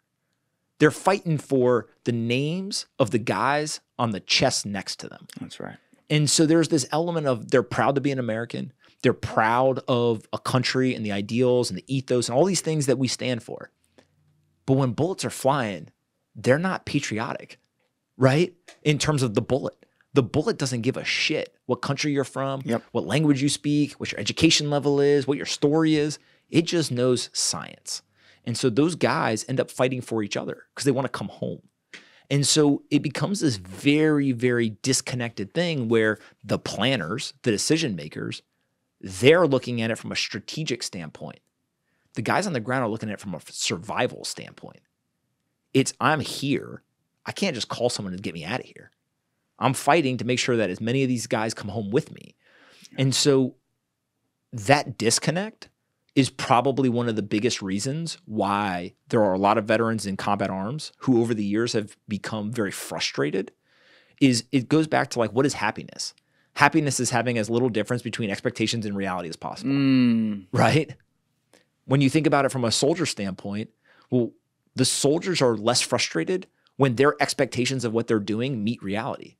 But if you tell them, hey, we're going to go conquer this, area, they're really evil people, all this stuff, and they spend 90% of their time and they don't see any of those evil people, like, well, what are we doing here? I've been driving around this fucking town, right? I see women and children. I see, people trying to go to school. I see a guy trying to build a business, right? What's going on? And so what you have to do as a leader of these ground units is you have to remember and remind your teams, it's not about the everyday. 100% of these people are not evil. That's right. We're looking for the 1%. Yes. Because those motherfuckers are not going to be out in the street. They're hiding in the shadows, That's right? And those are the guys we got to find. And so again, remember, you're asking 18, 19, 20, 22, 25-year-old men, in many cases in these combat arms, to make those decisions. Their brains aren't even developed. Exactly. Right? And guess what? You got to have them be able to turn it on when they need to turn it on. And then you ask them to turn it off at certain times. That's tough. I know 50-year-old men who can't do that. Yeah. Right? And so it's just, it's very complex. And I think the people who haven't lived through it, they just look at it and they're like, oh, like, just don't kill good guys. Yeah, because it's easy to turn on the TV and watch three talking heads debate a topic for 7 minutes and then think that you understand what the fuck is going on. You don't. I don't pretend to sit here, and I've been privileged to sit across from a lot of people like you who have been there, done that, right? I don't sit here and pretend to understand what that is. I don't. I grew up in New Jersey. It's pretty good here, right? But there's an element when you look at it from the political lens of the people who are sending you there where first you can think of like the money and, the military industrial complex and constantly having war as a source of power and gain. Okay, put that aside for a second. The second layer of it is something that you kind of brought up in there that's a great point, which is that so many of these people sitting in Washington, D.C. seem to have it in their mind that in country X around the world, as someone is dying at the hospital, hopefully they're not dying out there, but anyway, someone in these countries around the world, they're going to be what we want them to be. Of course. They're going to love democracy. We're going to show them how great, we're going to spread democracy, show them how great it is, and they're going to love it. That's not what it is. There's a line I talk about a lot in different podcasts that is from a show, Homeland. I think it was season 4 or season 5. There was this terrorist in this show named Haqqani, played by Newman Akar, who played a fucking great terrorist, by the way. But, bad guy, awful dude, like your stereotypical, blow people up kind of terrorist. But he was talking with the CIA director, Saul Berenson, who he had hostage in the show. And they're going back and forth. Saul's trying to have him see it his way, like, why are you doing this, whatever. And he says to Saul, he goes, America hates what it can't understand. And for a minute, again, it's just a TV show, but I'm like, there's a little dose of truth in that. And what ends up happening is you get all the people who are a part of the war machine that are trained to do it caught in the middle of that while some dudes, playing fucking gin rummy in the Capitol Club on wherever, K Street, are like, yeah, seems like a good idea. That never escapes me. I tell friends all the time, you want to know what the average Iraqis like? They're like you, right? They're trying to live their life. They're trying to make a better life for their family. They're trying to pursue, whether it is economic security, happiness, freedom, etc. But guess what? If somebody came here and tried to kill somebody we knew, whether it was intentional or not, where's the fucking guns? Let's go, right? Imagine the American response if America was invaded. Oh, yeah. And so I always use that there was a point in time right around 2007 to 2009 that there was something called SOI, Sons of Iraq. And basically what the United States figured out was like, hey, we don't have enough soldiers to put checkpoints all over this country. We need to teach the Iraqi people how to do this. And so they created this coalition, essentially, and they went and they recruited people. And what they said was, this is your country. You young men, you sons of Iraq, you have to be able to defend yourself. Because one day we're going to leave. Probably not anytime soon, but like one day we're going to leave. And so during this time period, they basically tried to train these people. They helped them set up checkpoints at the beginning and ends of their towns. They really kind of put a lot of time, energy, and money into this. And it probably changed the war for quite a while. Because now all of a sudden, you didn't need American soldiers there to deter things. Because now what you had was the sons of Iraq who are willing to defend their own country. I've always said America is full of the equivalent. There's a lot of people. And you can look right now. How many people are willing to step up into roles in their local community? But also, even if you look at like the border crisis, there's a lot of people who are doing a lot of things that may not be quote unquote sanctioned, right, by the federal government, but they're saying enough is enough. I'm going to defend my family, my community, my land, etc. And so I always think back to that push by the Americans is probably one of the most American things we did in Iraq. What I wish we would have done on top of it is we should have been able to teach them or to give them economic freedom. And the problem is that when you're the hammer, you're always looking for the nail. Yes. And so most of our soldiers, if you give them a gun, that's the mentality they're in. But if we would have been able to lift some of these individuals in these communities out of their situation without having to leave their community, it would have changed the face of that country. And so how do you do that, though? Well, with the internet, it's much easier. Right? Historically, you would have had to make physical things, right? You would have had to figure out how to operate a physical business, et cetera. But with the internet, right, what would have the impact been in, let's say, Iraq, if you could have taken every 13 to 18-year-old male and taught them how to code? Now, again, it's not like, you see today in American kind of conversation, people are like, oh, learn to code. It's not that, right? But it is, with the internet, you are able to democratize economic activity, right? And if you're able to take someone off of the potential battlefield by giving them another path, it's no different than in American cities where we talk about, hey, this kid's got one of two options. Either they find a way out or they're going to join a gang, right? It's very similar. is if your entire family joins the gang, you're probably going to join the gang. You're going to join it. That's right. Right. And guess what they're saying? Cycle. And guess what they're saying? We're going to defend our country. We're going to defend our town.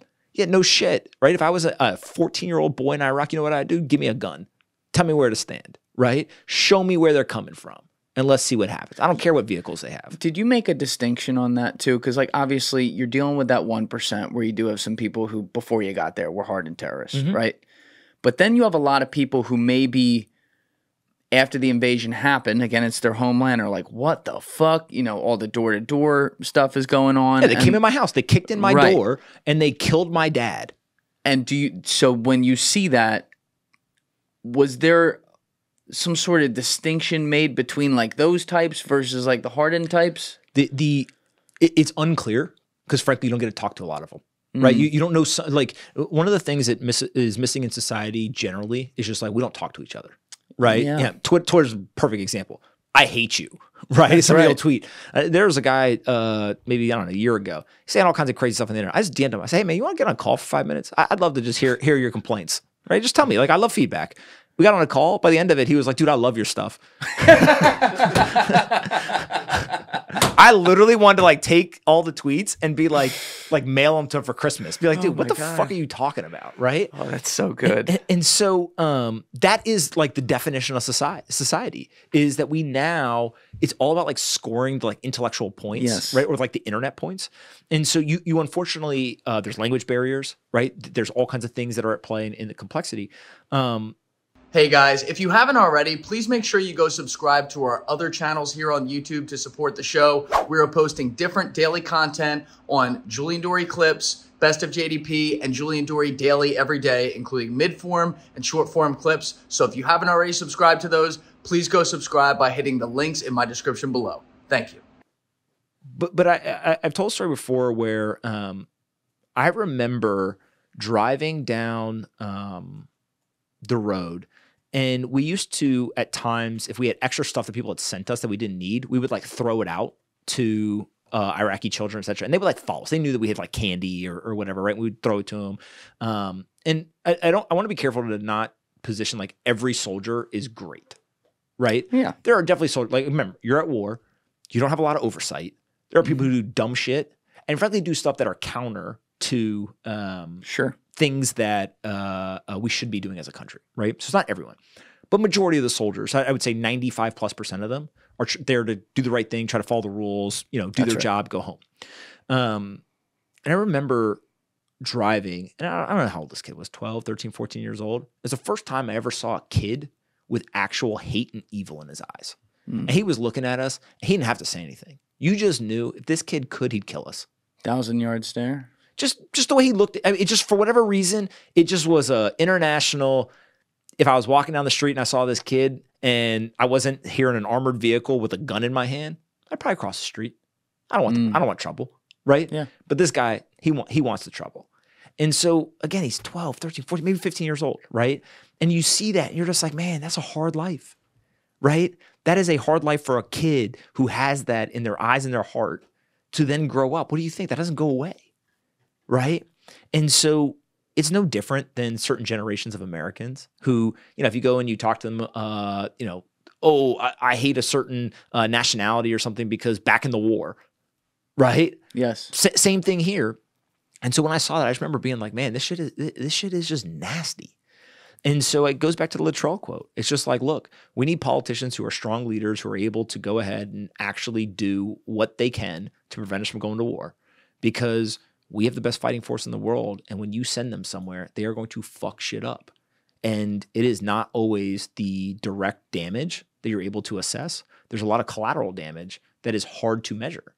And so if you look today, you know, one of the big questions, and we don't know the answer, right? There's a lot of speculation, a lot of conspiracy theories, none of that. Just a very direct question of how many men did we piss off during the global war on terror who now see an opportunity to come into our country and cause trouble?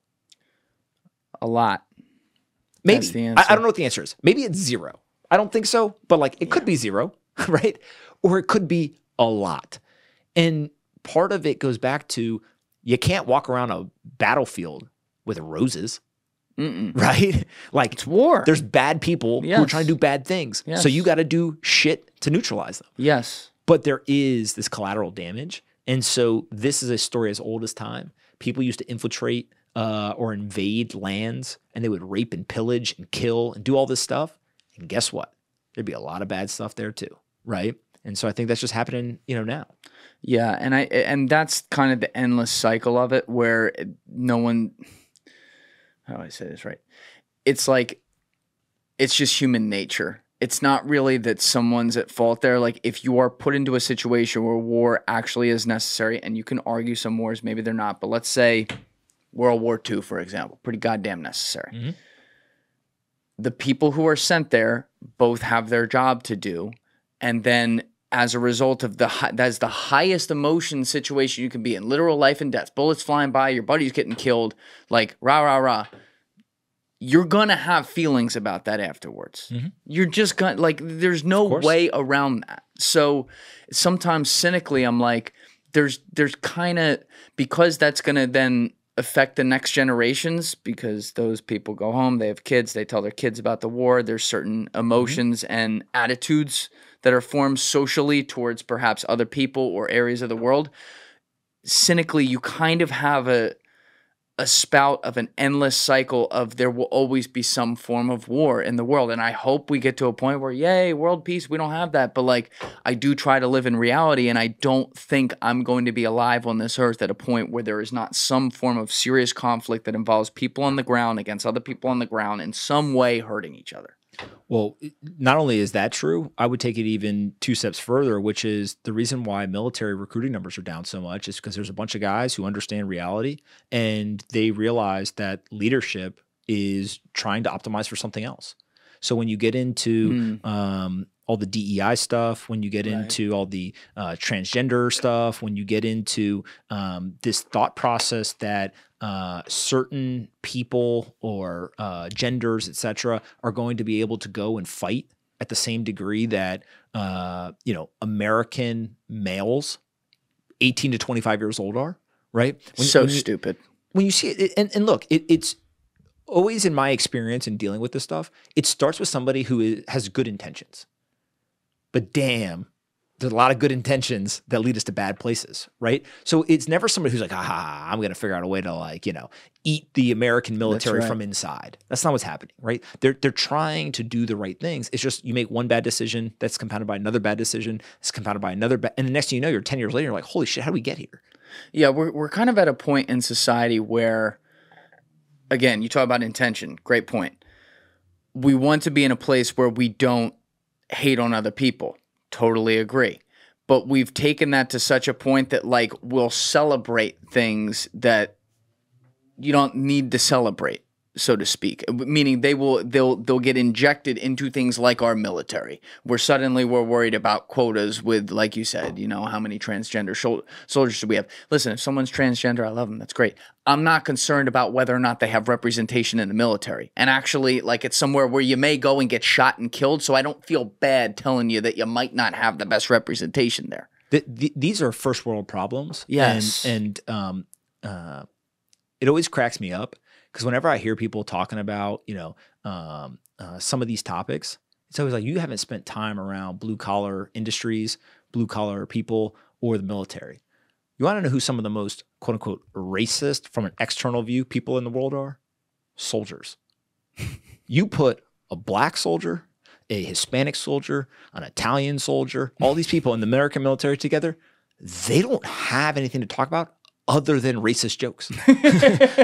Right? I saw where you were going with that. Right? Yeah. That is the through line of their conversation, right? Is they will say something like, make him do it, because that's all his people do is they just carry shit around. Right? And he'll be laughing and be like, oh, shut the fuck up, you're what, and they'll just go back and forth about it. And it's endearing because they're actually friends. Yes. Right? And if you go onto a construction site, if you go to these areas, right, people who have respect for each other are actually building deep bonds. And again, I'm not talking about racism where like one person is saying something and the other person feels offended, etc. Right. There's no offense being taken here, right? And so when you look at that, you say to yourself, wait a second, that is just a reality. Whether we like it or not, like that is how these groups of people operate together. So when you have the like quote unquote coastal elites who sit and say, well, you guys can't talk like that. Oh, God. You know what these guys do? Their human nature. Fuck you. Yeah, we had Dale Comstock sitting right there saying that. Right, literally. That is their reaction. How are you going to tell me how I can talk to these guys? Right? That's right. Because guess what? When the bullets fly, guess what I need to know? I don't give a shit what the color of the guy next to me is. I need to know that he's not going to put his gun down and run away. That's right. Right? And those are like the realities on the ground versus kind of this top-down perspective. And so I don't know what the right answer is. Right? Yeah, we would love to all wave a magic wand and be able to achieve all of the objectives that these, kind of coastal elites have and also keep the reality on the ground. It's just you can't do both. It's a trade-off. Life is full of trade-offs. And so I do go back to this idea of like, what is the point of the U.S. military? The point of the U.S. military is to defend this country and at a moment's notice go anywhere at any time and execute immense amount of violence on our behalf. That is what the point of the military is. The point of the military is not to fucking check boxes on, different things, etc. So if you go and you talk to soldiers on the ground, they don't give a shit. I don't care where you're from. I don't care what language you spoke. I don't care your education, your wealth, any of that shit. Can you fucking shoot straight? When we go in this house, if I go right, are you going to go left? Right? When you pull that gun up as you go left and you're presented with two targets and one's got a gun and one doesn't, are you smart enough to not shoot the innocent person, right? When I get shot, are you going to be able to carry my ass out of here so I don't die? That's the shit that they care about. Yes. Right? And there's stories that I wish more people would tell. And I know we're going to talk about some business stuff, but like one of the ideas that I would love to see come to fruition, and if there's somebody out there that wants to do this, I would love to talk with them and figure out how to make it a reality, is I would love to see a movie production studio get built that only tells these stories of patriotism to help inspire an entire new generation of Americans to understand what America stands for, why it is important, and what many men in combat arms have done in order to preserve it. There's a story of a gentleman named Mike Day, and a lot of people don't know this story, but Mike Day is a Navy SEAL. He went into a building and was shot 27 times while in that building. He walked into a room. There was an ambush. He was shot 27 times. He was hit with a grenade, got knocked out. He neutralized, I believe it was 4 people. There's no way he lived. And he walked to the helicopter to get airlifted out. Mike Day is one of the biggest fucking American savages that ever walked this earth. Whoa. And most people don't know his story. And so when you look at that, he got shot 27 times. Mike Day took his life a couple of months ago. Oh my God. But when you see this guy not only was a great American in the sense of being able to go serve our country, develop other young men as soldiers, be a great leader, but he also, one of the most heroic events in the war. Most people don't know. And so when you see that, why did he walk to the helicopter? That's like the most heroic part, right? Is he got shot 27 times. Holy shit. The story is that they went into the building. He went right into a room. There was 4 guys in there. As soon as he walked in the building, they killed, I believe, the guy in front of him. He walked in second, gets shot up a bunch of times, falls to the ground. They think he's dead. He pulls out his pistol. His hands are like shot up and stuff. He pulls out his pistol, kills 2 of the guys while laying on the ground. Somebody throws a grenade. He gets hit with it, gets knocked unconscious. They now think he's for sure dead. He then comes to, the other 2 combatants in the room are still firing at his friends, and he kills both of them. He gets up.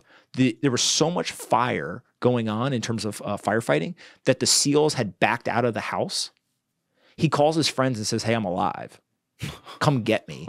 And then he proceeds to get up and clear the rest of the house, goes room to room, making sure that there's no other bad guys and there's no innocent people. God. If I remember the details correctly, he finds a family in the house, rescues them, brings them outside. And the way he told the story is the reason why he walked to the helicopter is because it would hurt more if his guys carried him. And so you sit there and you say, and you go back, why did I go in the military? Fucking Pat Tillman can do it, right? How many people who didn't want to go into the military, who didn't get told the stories of heroic actions by our soldiers, hear these stories and then say to themselves, you know what? Maybe it's pretty damn important that we have people go into the military ranks. And in the most extreme case, you're going to war, right? That is a potential option. But in the like lowest watered down version, you're actually going to get leadership training. You're going to become disciplined. You're going to be able to get all these life skills, right? And everything in between. We just don't tell a lot of the stories. And it's a high price to pay to get those, but you get it at the highest level as a result. That's wild, though. So this guy just committed suicide. He just committed suicide, which, you know, again, you hear that whole story, right? The guy lived for almost a decade, I think, since it was 07. It happened. 07. So, you know, the guy lived for 15 plus years after that incident. Imagine what you went through. And that was one incident. He Navy SEAL, right? Like how many other things he went through in his life and eventually couldn't take it. And so you get to that point and you just say to yourself, man, these guys are willing to dedicate their lives to this stuff. And it feeds into like, okay, look at the American economic situation. We're spraying money around like we're Santa Claus around the world. Yeah. We got plenty of problems in our backyard. That's right. I'm not saying you got to pick one or the other, but I am saying that if given the choice, we got to make sure we take care of our people. Yeah. And then, trust me, we got plenty of money. We'll be able to help other people too, but we can't help other people at the expense of our people. It's the same thing as like a relationship, right? If you are really fucked up and you have things going on and you do not help yourself with that first, how are you going to help your girl? Right? I view it when it comes to the U.S., and we're going to talk about this in a little bit in more detail because you're a financial genius as well. But, you know, that is a great point. Like we really, that train at some point will crash because we are on a one-way road to do that. And I think that, you know, it really affects me when I hear stuff like that because you just look at the numbers of it. Shot 27 times.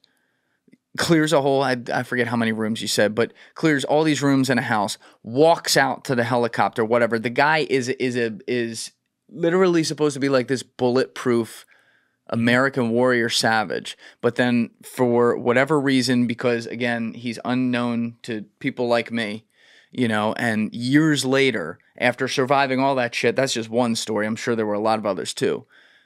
He can't, you know, he's been put in a position where he feels like he can't take it. And that's so heartbreaking to me.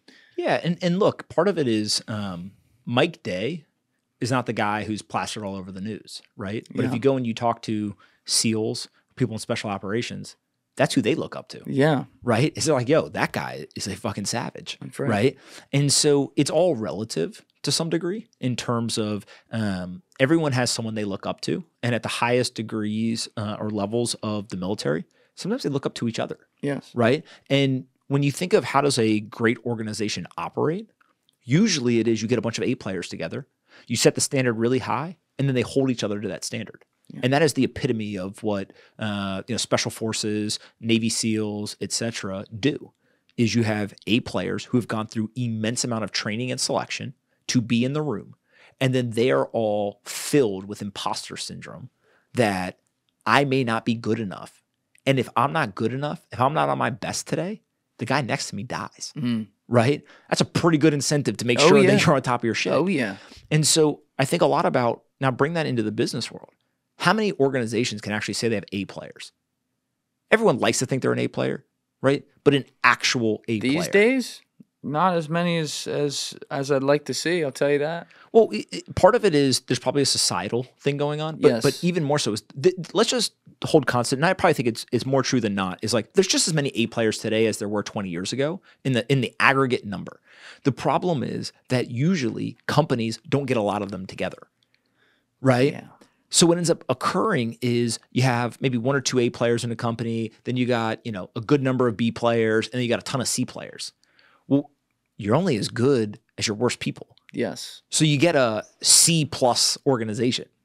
even though you got those 2 A players. And those 2 A players will leave at some point, right? And so I think that the best companies in the world, what they figured out is like, why don't we just collect all the A players and just make it really tough, right? So when you read, Elon Musk's biography by Walter Isaacson, people are like, how is that? I haven't read it yet. People are like, oh my God, that sounds insane. How could you work in that environment? Well, it's like, well, if you got asked that question, you're probably not an A player. That's right. Right? Because guess what? A lot of people would say, why would you ever want to be a Navy SEAL? Why would you want to work in special operations? Why would you want to, go into the military, right? All these different things. Well, like that environment's not Play for with you. the best. Yeah. But there are some people who are drawn to that. And the same person who might be drawn to go into the infantry or into some special operations role may not be the same person that's drawn to go work at Tesla for Elon, right? But there's also a lot of people who are an A player in sports and they couldn't care about business, right? And so it's really just like, if you are A plus, there is something that you are called to or something that you really desire being involved in. And it's usually some degree of excellence. You just want to be around excellent people doing excellent things. And that in our society has gotten pressure when people come out and say, we want to be excellent. We want to have excellent people. Well, this is tying into a bigger point you made a few minutes ago that I think is really important. When you were talking about Mike, you mentioned you had the idea that you wish one Hollywood movie house or something was dedicated to telling these stories. And I think that's a great idea. But we are living in a time where we've turned in on ourselves, and it feels like we are disincentivized from celebrating America. Now, I didn't even serve in the Army or anything, so you have even a bigger appreciation for it than I ever could. But like, I think I'm the luckiest dude in the world to live in this fucking country. I think, yeah, we have our flaws. I'll call them out when we do. We want to fix them. But like, this place is, even when we're fucked up, this place is so great compared to other things I've even had the chance to see around the world. And yet it feels like sometimes people will make they will make it their habit to be able to just say everything that's wrong with this and why we suck and why, we hurt everything we touch and whatever. What do you think that is? And how did we even get here? There is a whole new perspective on America. And America is not perfect, but America is still the greatest country ever assembled. Democracy and capitalism are the 2 best systems ever created. There's a lot of people who've experimented with a lot of things, but we ain't seen one that's better. Right. Right? And the only thing that you need to measure as to whether America is still great or not is there a line out the door of people trying to get in? Yes. Because there's a lot of countries where the line is headed out. They don't want to be there. They're leaving. They're voting with their feet and their wallet.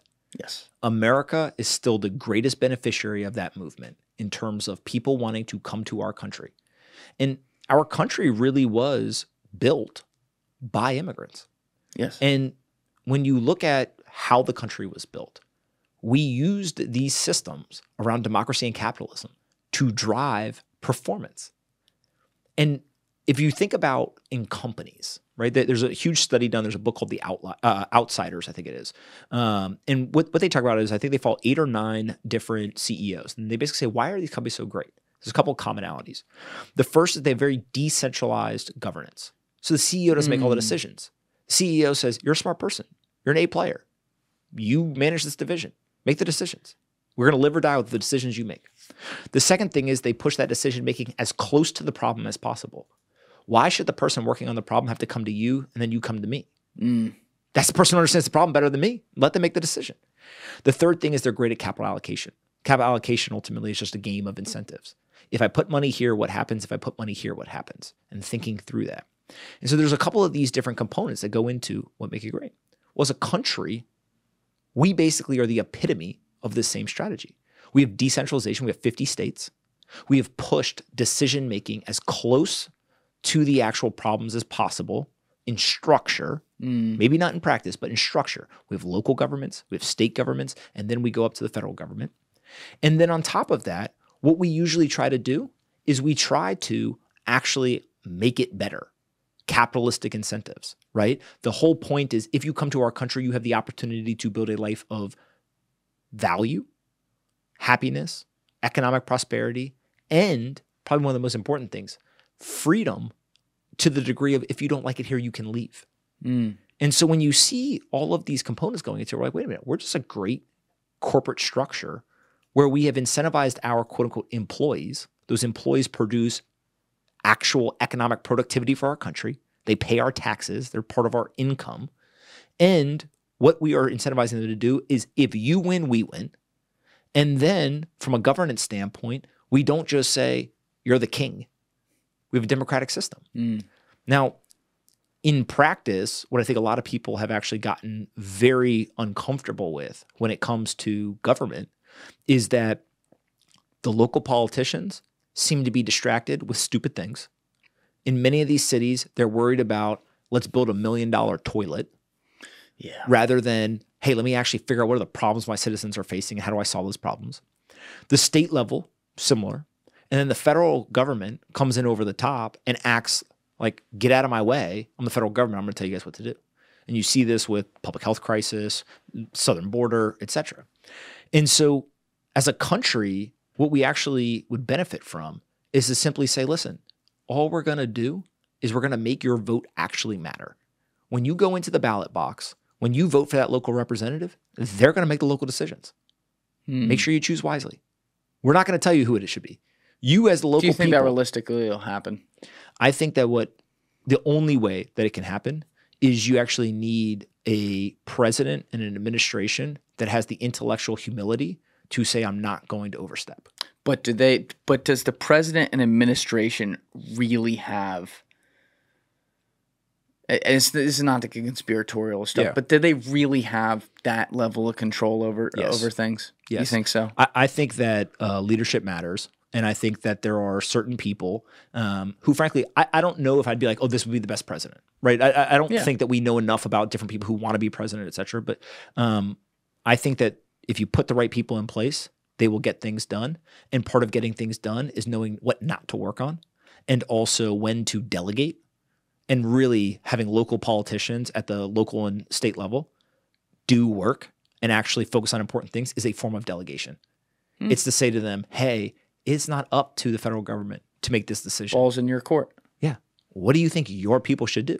And then what you end up doing is now you allow the states to compete.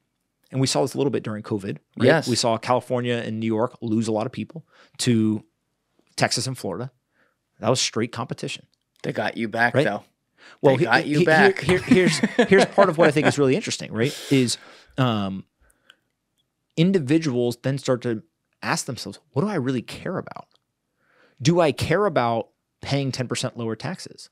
Do I care about some degree of freedom that may not be afforded to me somewhere else? When I left New York, they were doing all kinds of crazy stuff around public health, things that I didn't necessarily agree with. That was what, like December, January, I left 2020, in 2021? Yeah, December of 2020. So before Miami and all that got really hot, and I thought I was going for the winter. I literally was like, hey, this is going to blow over in 3 or 4 months. I'm just going to go down there, right? My wife and I, we're going to hang.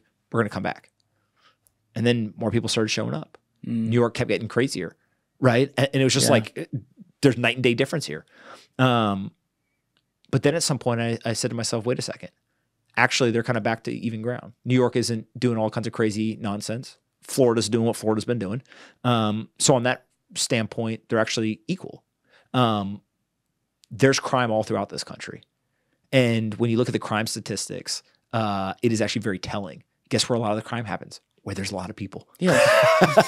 No shit. Right? California's got crime. Texas got crime. Yep. New York's got crime. Florida's got crime. Right? And so like the narrative is actually very different than when you look at the statistics. So you kind of like can't get away from it if you want to live in a big city. That's right. And then from a business perspective, I said to myself, am I optimizing for 10% or am I optimizing for 10x?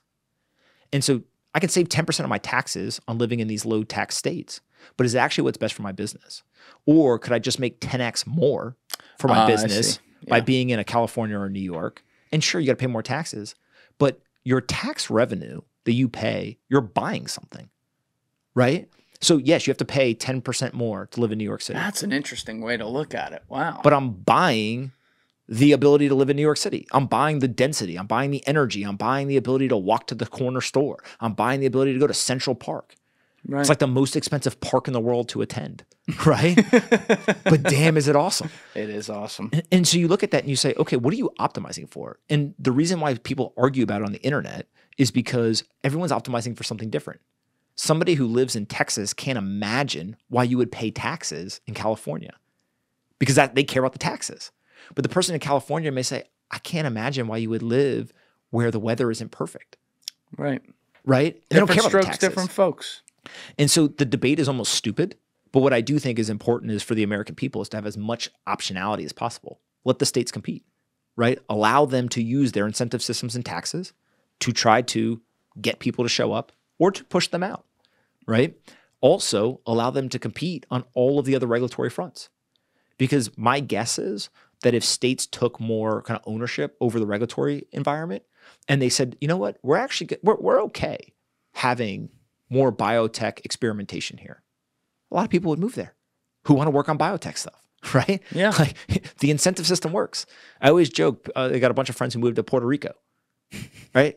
And I ask them, and they're like, well, I pay 0% taxes. I'm like, okay. But you live in Puerto Rico. Well, beautiful place. A lot of friends I know actually are from Puerto Rico, but they've left. And the reason why they're giving you 0% taxes is similar to why the military paid me $20,000 to sign up. If you're dumb enough to sign the contract, we'll give you 20 grand, right? like that was kind of the, joke's on me, right? In hindsight is like, damn, they got me for 20 grand. They got 6.5 years of my life. Yeah. So same thing here. It's all incentive systems. And so I do think that a huge, kind of issue of our time is none of our smartest friends are going into politics. Oh yeah. It's all the dumbasses. How do we get them to do it? Now, here's the other thing. Who wants that job though, Pomp? Who wants so that's to the do thing, that is now? people ask me all the time, would I ever do it? And I say to them, absolutely not, right? One, the structure, the bureaucracy of it, I don't actually think you can get that much done right now because you, at the top, don't have the leadership that pushes it down. The second thing is it's very stressful, right? like it's incredibly stressful. And so there's an element of serving your country, and you can do that in a lot of different ways. I actually think finance and tech get a bad name because people are like, oh, you're just trying to get rich. But another way to view it is that they're serving their country by being able to drive as much tax revenue for their country as possible. I see what you did there. Well, think about it, right? Is right now, the United States government runs a $2 trillion deficit, meaning that they spend $2 trillion more than they make every single year. Sounds good. And so that's unsustainable, right? We have $34 trillion on its way to $35 trillion of national debt that we owe to the earth, right? Like everyone else has our debt. And so when you look at this, you're like, okay, wait a second. We really have two different options. We can either stop spending more than we make and we can balance the budget, pay down our debt, or we can make more money. And the way that the quote unquote government makes more money is they have to drive more tax revenue. The best way for the American people, for the government to drive more tax revenue, is for all of us to make more money. Yeah. Right? What is going to happen instead is they are going to keep ratcheting up the percentage that they take from you. So if you live in New York City and you have the highest tax bracket, you don't work for yourself until July. Oh, yeah. January through June, that's for Uncle Sam. Right? July through December, that's for you. If you live in California... I never thought of it that way. That's interesting. If you live in California, I don't think you start working for yourself until July 15th. Right? So you got 2 extra weeks going to work for Uncle Sam. Right? Yeah. And so you look at this stuff and you're like, okay, there's different ways to view taxes, et cetera. But I tweeted it recently and people got all worked up. I said, but you should stroke it. You should smile every time you stroke your signature on that tax check. Live in the greatest country in the world that has given you freedom and economic opportunity. And if you weren't writing that check, there's a lot of other countries that would say you don't have to pay us anything, but you don't want to live there. That's an interesting way to say it. And so it's not about, oh my God, I want the government to take all my money. No shit. I don't want to pay extra money either. But it's the framing of, I got to pay the money I got to pay. You're doing the classic glass half full thing, right? Is the glass half empty or is it half full? It's half full because I get to live here. I'm with that. I like that. pick your favorite country that people like to dunk on, that is not safe, has no economic opportunity, kind of can be considered like a third world country. Just whatever country. Chicago. Set you up for that one.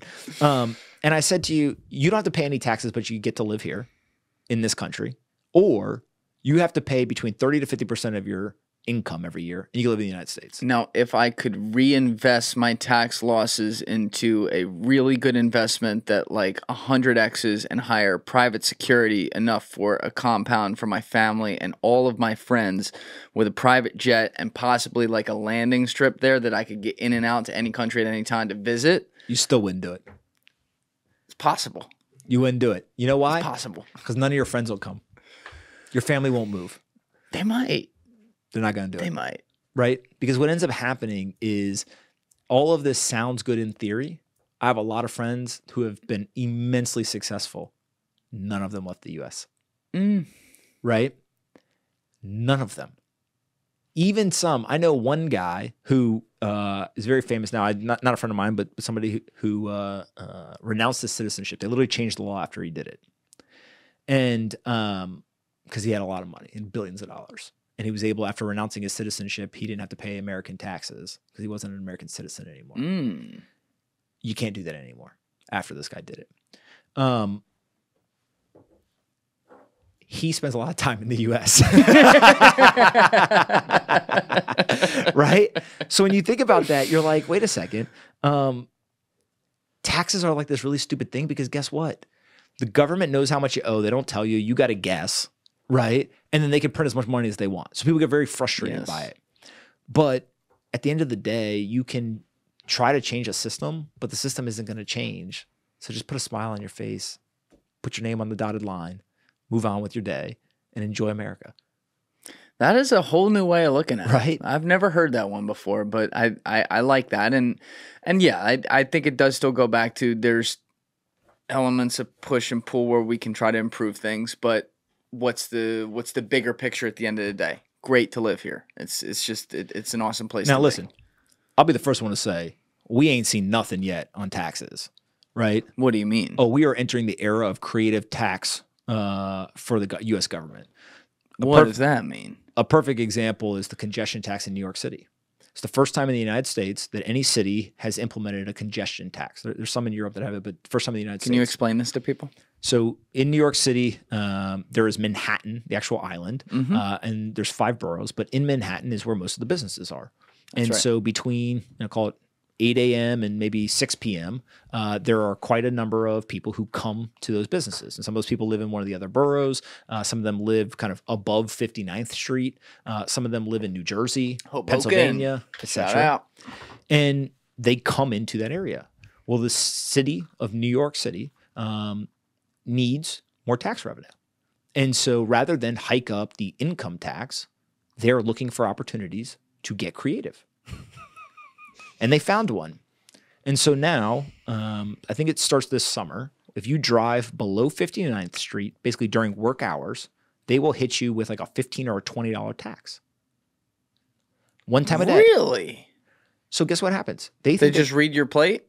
They have they already have installed the camera things, and they're going to hit you. It's no different than paying a toll to go on the road. The problem is, this is smart. If you're trying to get creative and get more tax revenue, it's genius. Yeah. It's like evil genius, right? Yeah. They think that they can raise, I think the latest estimates are somewhere between $12 to $15 billion in tax revenue. I believe them. 15, 20 bucks at a time. Now, guess what the ramifications of that are? You think Uber fares are going to go up? Oh, yeah. Of course. Uber's not going to pay that. Well, if you're the third rider of the day, you don't know.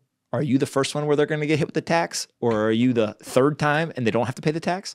Everyone's fares are going to go up. Get in that subway, baby. Let's roll. Right? So you start thinking about all these ramifications. And that's why I say we're entering a creative era of taxation for the U.S. government, is because that is the first idea they had. They're going to come up with a lot more. And the reason is because they need the money. And if you need the money, you have bureaucrats who are sitting around all day with time on their hands. Yes. And saying to themselves, how could we take more money from the people? That's right. They're not working at Quiznos. No. They're thinking about your pockets. No, they're thinking about the franchisee who ran that Quiznos location. How the hell can we get another 3% of the revenue that goes through that business? You know what we're going to do? We're going to create a sandwich tax. The fuck is a sandwich tax? Right? You're like, every time you sell a sandwich, you have to pay us 2 cents. Like literally, I mean, this is the stuff that they're thinking of, right? Yes. And you're like, well, why is it a sandwich tax and not a soup tax? Oh, because the soup industry paid us off. Right? I mean, like that's the crazy shit that goes on. And so I just think that people are not yet ready for that creativity because we overestimate how conspiratorial the government is and we underestimate how creative they can get in the evil genius stuff. Right? Wait, can you clarify that? So we give most government conspiracy theories way too much credit. Like, you know, I go talk to some of the people who run these organizations. They can't figure out how to get people to show up on time to their office. That's right. Right? A friend of mine always says the government's not doing any conspiracy theories. Like they can't even get TSA to get you to the line in 15 minutes, right? There's some that are true, but then there's a lot that it's like people, have too much time on Twitter. Of course. So like we probably give too much credit there, right? And we see one that actually ends up being true, and then we extrapolate out all of them must be true, right? Recently the ship hit the bridge in Baltimore, and incredibly sad, right? Brandon was almost on that. He was driving back from New York City. I had Brandon Buckingham in here doing a podcast. It's going to come out after yours. He was like driving back from New York City, going over that because he lives in Carroll County, and I guess it was like a few hours before. Incredible. Scary, to miss man. it. Well, the my understanding is that the police officer stopped traffic. So there's actually only a pothole repair crew that was on the bridge. No one else. Yeah. Saved a lot of lives. But you look at that and the first thing every single person on my timeline said, sabotage. That dude, right away. My group text, all of it. Now here's the thing. Maybe, right? Yeah. I don't know. I don't know what happened. Like we don't even have all the details, right? We don't understand. But they jumped to that right away. Now, it's intellectually stimulating. What if, right? Humans been doing that forever. Dun, dun, dun. But also, I think there's this element of, you start getting some of the details of like, are people really that smart? Are we really intelligent enough to understand what bridge, what port, how many cars go in and out? I saw one guy was like, they did it to get Tesla stock down. And I was like, all right, I got to read more. Like, that'd be crazy. And it took me 10 seconds to be like, this is ridiculous. Yeah. But basically, there's a lot of cars that go into the Baltimore port, right? And so if you stop cars from being able to come in, Tesla can't sell them, right? It all comes back to Elon. And so you're looking at this, you're like, okay, like that's the insanity. But at the same time, we underestimate the ingenuity of this, right? Like, remember, these people literally ordered a national lockdown. I saw people that are very, very well respected when there was lockdowns in other areas around the world who tweeted and later deleted and said, that will never happen in America. People covet their freedom too much. Happened quick. Of course. Right? And so when you look at that, you're like, if anyone had ever told you before 2020, like the government's going to mandate you to lock in your room, like, okay, prepper. Yeah. Like, what are you selling? Right? Like, yeah. What was the movie called? Like Quarantine or something? Like, yeah, okay, that'll happen here. And so you look at it and you're just like, yeah, there is a lot of this ingenuity. And so I just think that trying to sift through all the noise is very difficult, obviously. But that is the challenge for business owners and investors in today's world is we live in a dynamic world. You got to be able to critically think. You got to be able to independently think and take in all this information, sift through it, synthesize it, and then make good decisions. That is the challenge. And it's really hard to do if you're unprepared, either in the information you consume, in your ability to synthesize information, or your self-confidence in the decisions that you do make. Because usually what ends up happening is people just sort of like, oh my God, all this information, the world's ending, I'm just going to go crawl in a hole. But the people who get shit done in the world, you can't do that. And there's always going to be people who do get shit done in a way, but where are they doing it, right? You're looking out at the future, and if we're going to have an environment where good corporations can thrive and good innovations can thrive, it's worth the question just because of some of the things we've been hinting at today throughout the conversation, which is the endless path to devaluation we seem to be putting ourselves on economically. So if you don't mind for one sec, I just have to go to the bathroom. That's really it. But that's the thing. We now live in a society where people they'll pull up next to the Ferrari and they'll say, I want that. I should have it too. Right? Whereas it used to be, I don't know how many years ago, but I don't know, 20, 30 years ago, it used to be, wow, I want that. I wonder what that guy had to do to get that. I want to do that too. There's something that shifted there, and it's created it's a widespread social problem to the point that I think it has infected the mentality of people who maybe would be those self-starters. You know, and it's not to say we don't still have a ton of them. I mean, look around. You see it all the time. There's innovation happening everywhere. There's people doing amazing shit. But I wonder sometimes if like people feel disillusioned with the system because of what is presented to them on their social media or what their friends fucking talk about, even when they're kids in school. Life is about trade-offs, and the internet brought access to information, to exposure of other societies, economies, lifestyles, etc. The trade-off is the internet, through accessibility, also made it seem easy. Yeah. Because guess what? People only celebrate their wins. That's right. Right? And so then people get frustrated. It goes back to what is happiness, difference between expectations and reality. You think it's going to be easy, but it is hard. So therefore you get frustrated, you're unhappy, and you give up. I was having dinner recently with two friends. They run a business, do over $100 million in revenue. Literally, both of them immigrants, came to the United States, built an incredible business that people would have heard of. And we were talking about what are some of the things that they've seen that have been successful in the sense of founders. Is this GoPuff? No, okay. they even bigger. And one of the things that they pinpointed was persistence. So many people give up. Yeah. Right? NVIDIA is like the talk of financial markets right now. And for those that don't know, NVIDIA basically makes computer chips. Those computer chips are used for artificial intelligence, right? In the most basic way. And it's gone up a lot. The stock is really high, right? And people are like, oh my God, this is amazing. This guy Jensen, who's the CEO, he's a genius. Diamond hands, baby. Jensen's been working on this for 30 years. Yeah. Right? Yep. Like, he deserves, because he worked at it. Yeah. You can plot all of the hours and days and weeks and months and years that he toiled away and nobody cared. That's right. But he also did something that is essential usually for people to create value in the world. He did something that other people didn't do, and he was right. Being different and right is where most economic value is. It's true in investing, and it's also true in business. But what you need at some point is the different thing to eventually become the consensus thing. So just because you're doing something different, if no one else ever believes that you're right, it doesn't matter. You could buy a stock and you're like, yeah, I bought it. It was a great price. But if no one else ever buys it, stock ain't going anywhere. But if you buy it before other people find it, right? Or you buy it at a great price when everyone else doesn't want it. And then in NVIDIA's case, all of a sudden you're like, oh my God, artificial intelligence is going to be a big deal. I want that stock. When Jensen's like, yeah, I knew this 30 years ago. Like, we're doing pretty good.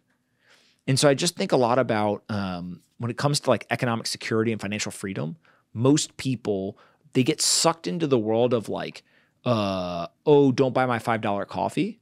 And sure, there are some people who have spending problems, without a doubt. Sure. Right? But for the majority of people, you're probably better off trying to figure out how to make more money rather than spend less money. Yeah. Yeah. People are penny pinching rather than dollar gaining. Yeah. And so it's just like create value in the world and you will receive value is like a law of the universe. The hard part is how do you create value? And that's ultimately entrepreneurs who are successful, they figured it out. And then the ones who are trying but haven't yet hit success, each combination of what they're doing is not yet the one that unlocks the value in the world that will give them that economic gain. Where did you develop this worldview and this thinking? Like I would imagine when you were fucking around in high school thinking about more important things, you were, you know, you're a smart guy naturally. So you're thinking about a lot of stuff. And then obviously you go over and literally fighting a war. That's crazy. But you came back and I believe you started off in Facebook, working your way up through their, what was it, the growth team? I started two businesses before that. And I think I didn't know that. Yeah. So when I came back from the military, I had 4 semesters left. I missed 3. So I basically, my junior year fall, get deployed. I don't come back until the spring of what should be my senior year. So the last semester of my senior year. So all my friends are leaving. Right. and they're partying, they're having a friggin' blast. And I'm like, man, I got 4 semesters. I got 2 years. I got to finish school. And so a lot of the younger guys on the football team or in school, I was like, well, I don't know any of them. These are going to be my new friends, right? Like, what's up? And have you ever seen the meme where like the old guy shows up with the skateboard and he's like, hey, how do you kids. do, fellow kids? Yeah, that was me, right? Literally, some of them called me grandpa, right? And I'm like, motherfucker, I will whoop your ass, right? And on top of that, though, I didn't know this at first, but I came back, right? Football team dynamics are really important. And you're playing football again. That's so wild. You go from war to football. It was one of the best things that ever happened in terms of like the mental component. So if you think football is a team-oriented sport, all male, you put on armor and it's combative without like true violence in the sense of like guns, etc. To war. If I would have come back from the war experience right back into regular society, I don't know how I would have done. But instead, I got to step down, go back into an all-male environment, uniforms, team, armor, you have an outlet. Combative, right? And you kind of step back down into it. And so I actually credit going back and playing football with a huge part of a successful transition back because it just allowed me to kind of process stuff, right? But I remember there was a couple of guys, and if they hear this, they'll die laughing. But when I came back, maybe, I don't know, a couple months after I'd been back in school, I went over to talk to them and ask them a question or something about, play or something. And they were really nervous. And I was like, you good? And they were like, yeah, man, I would have never talked to you unless you talked to me first. And I was like, why? And he was like, I don't know, dude. You're like a white dude with a shaved head, and they said you went to war. I ain't fucking with you. Right? And so, like, if you think about it from that perspective, like, there's also these dynamics of, like, now, especially on a small campus, everyone knows. Yeah. Right? And, the school at the time was, like, trying to parade me around because, like, now it's, like, a recruiting opportunity for them. So they've got me, like, trying to do all this press stuff and all this bullshit, whatever. And I'm just like, hey, man, look. Like I saw the real world, right? Like I know that this ends. And so like, I'm really serious about school now. I'm really serious about like trying to figure my life out and figure out what I need to do. And so I decided I'm not going to take 4 years to graduate from college either. I'm going to do it in 3.5. So I'm going to do 7 semesters. And that last semester, I remember having a conversation with somebody and I think it was my dad said to me, he goes, you have 2 options. You can get a job or you can create a job, but like the finish line is here. Like you're like 4 or 5 months away. Like you're getting kicked out of school, once you graduate, right? They don't let you stay. Figure it out. And it's just my nature. I was like, well, what do you mean create a job? And he's like, well, you can like start a business. Oh, that bingo. Like that sounds fucking awesome. I'm doing right. That. I ain't definitely not getting a real job. Like fuck those people, idiots. Right. So I started a company and, it was an online advertising business. I started with 3 of my best friends from high school. And the whole idea was tons of web traffic on the page where parents and students sign in public school kind of portals to check their homework. Those websites with the login page has immense traffic and no one monetizes it. And so we decided that we were going to basically build like a business directory or put a link there. And then we would sell people to get listed. We would split the revenue with the school district. And that was like the idea. Now, I knew nothing about business. To give you a sense, I literally started my professional career out going door to door in local shopping centers, walking into businesses unannounced and saying, hey, is the owner here? And I did it for months. Yeah. 10, 20, 30, however many I could do in a day. Character building, man. And what you start to learn in hindsight, like, damn, that's a great way to start your career. Because you learn all this stuff, right? You learn sales, you understand people's problems, like all these components that go into it. At the time, my friends are balling who aren't starting companies. They got, 100K jobs, working at banks. They're doing the equivalent of posting on Instagram every single day, on the weekends, partying, all this shit. And I'm like, dude, this sucks. But like, this is the life I chose, right? Yes. And so either I make it work or I don't. And so we basically forced that business to have some degree of success. But in the grand scheme of things, like in the way I look at it, it's a failure, right? We didn't know how to build a business. We didn't know how to actually scale anything, et cetera. And so I started a second business. Second business, I was like, all right, I don't How want soon after the first one? the next day. Yeah, but like- I'm sorry. How long did you spend on the first one? More than a year, less than 2 years. Okay. Right. But like it was clear at some point, like there was multiple dynamics. There was like the dynamic of this business probably can't scale that big. And like 1A was like, we don't know how to scale it that big, right? And then 2 was I picked my best friends because they were my best friends, right? And they picked me because I was their best friend. Yeah. And I think at some point we all kind of realized like, if we were like drafting the like first round draft team for business team, I don't think the four of us would pick each other. Yeah. So like, let's be friends, not like business partners, right? Like that's actually what we enjoy doing. Let's not like force this. So I started a second one. And this time I was like, all right, I want to be software related. Like that seems way more scalable than like walking around fucking local town, shopping centers.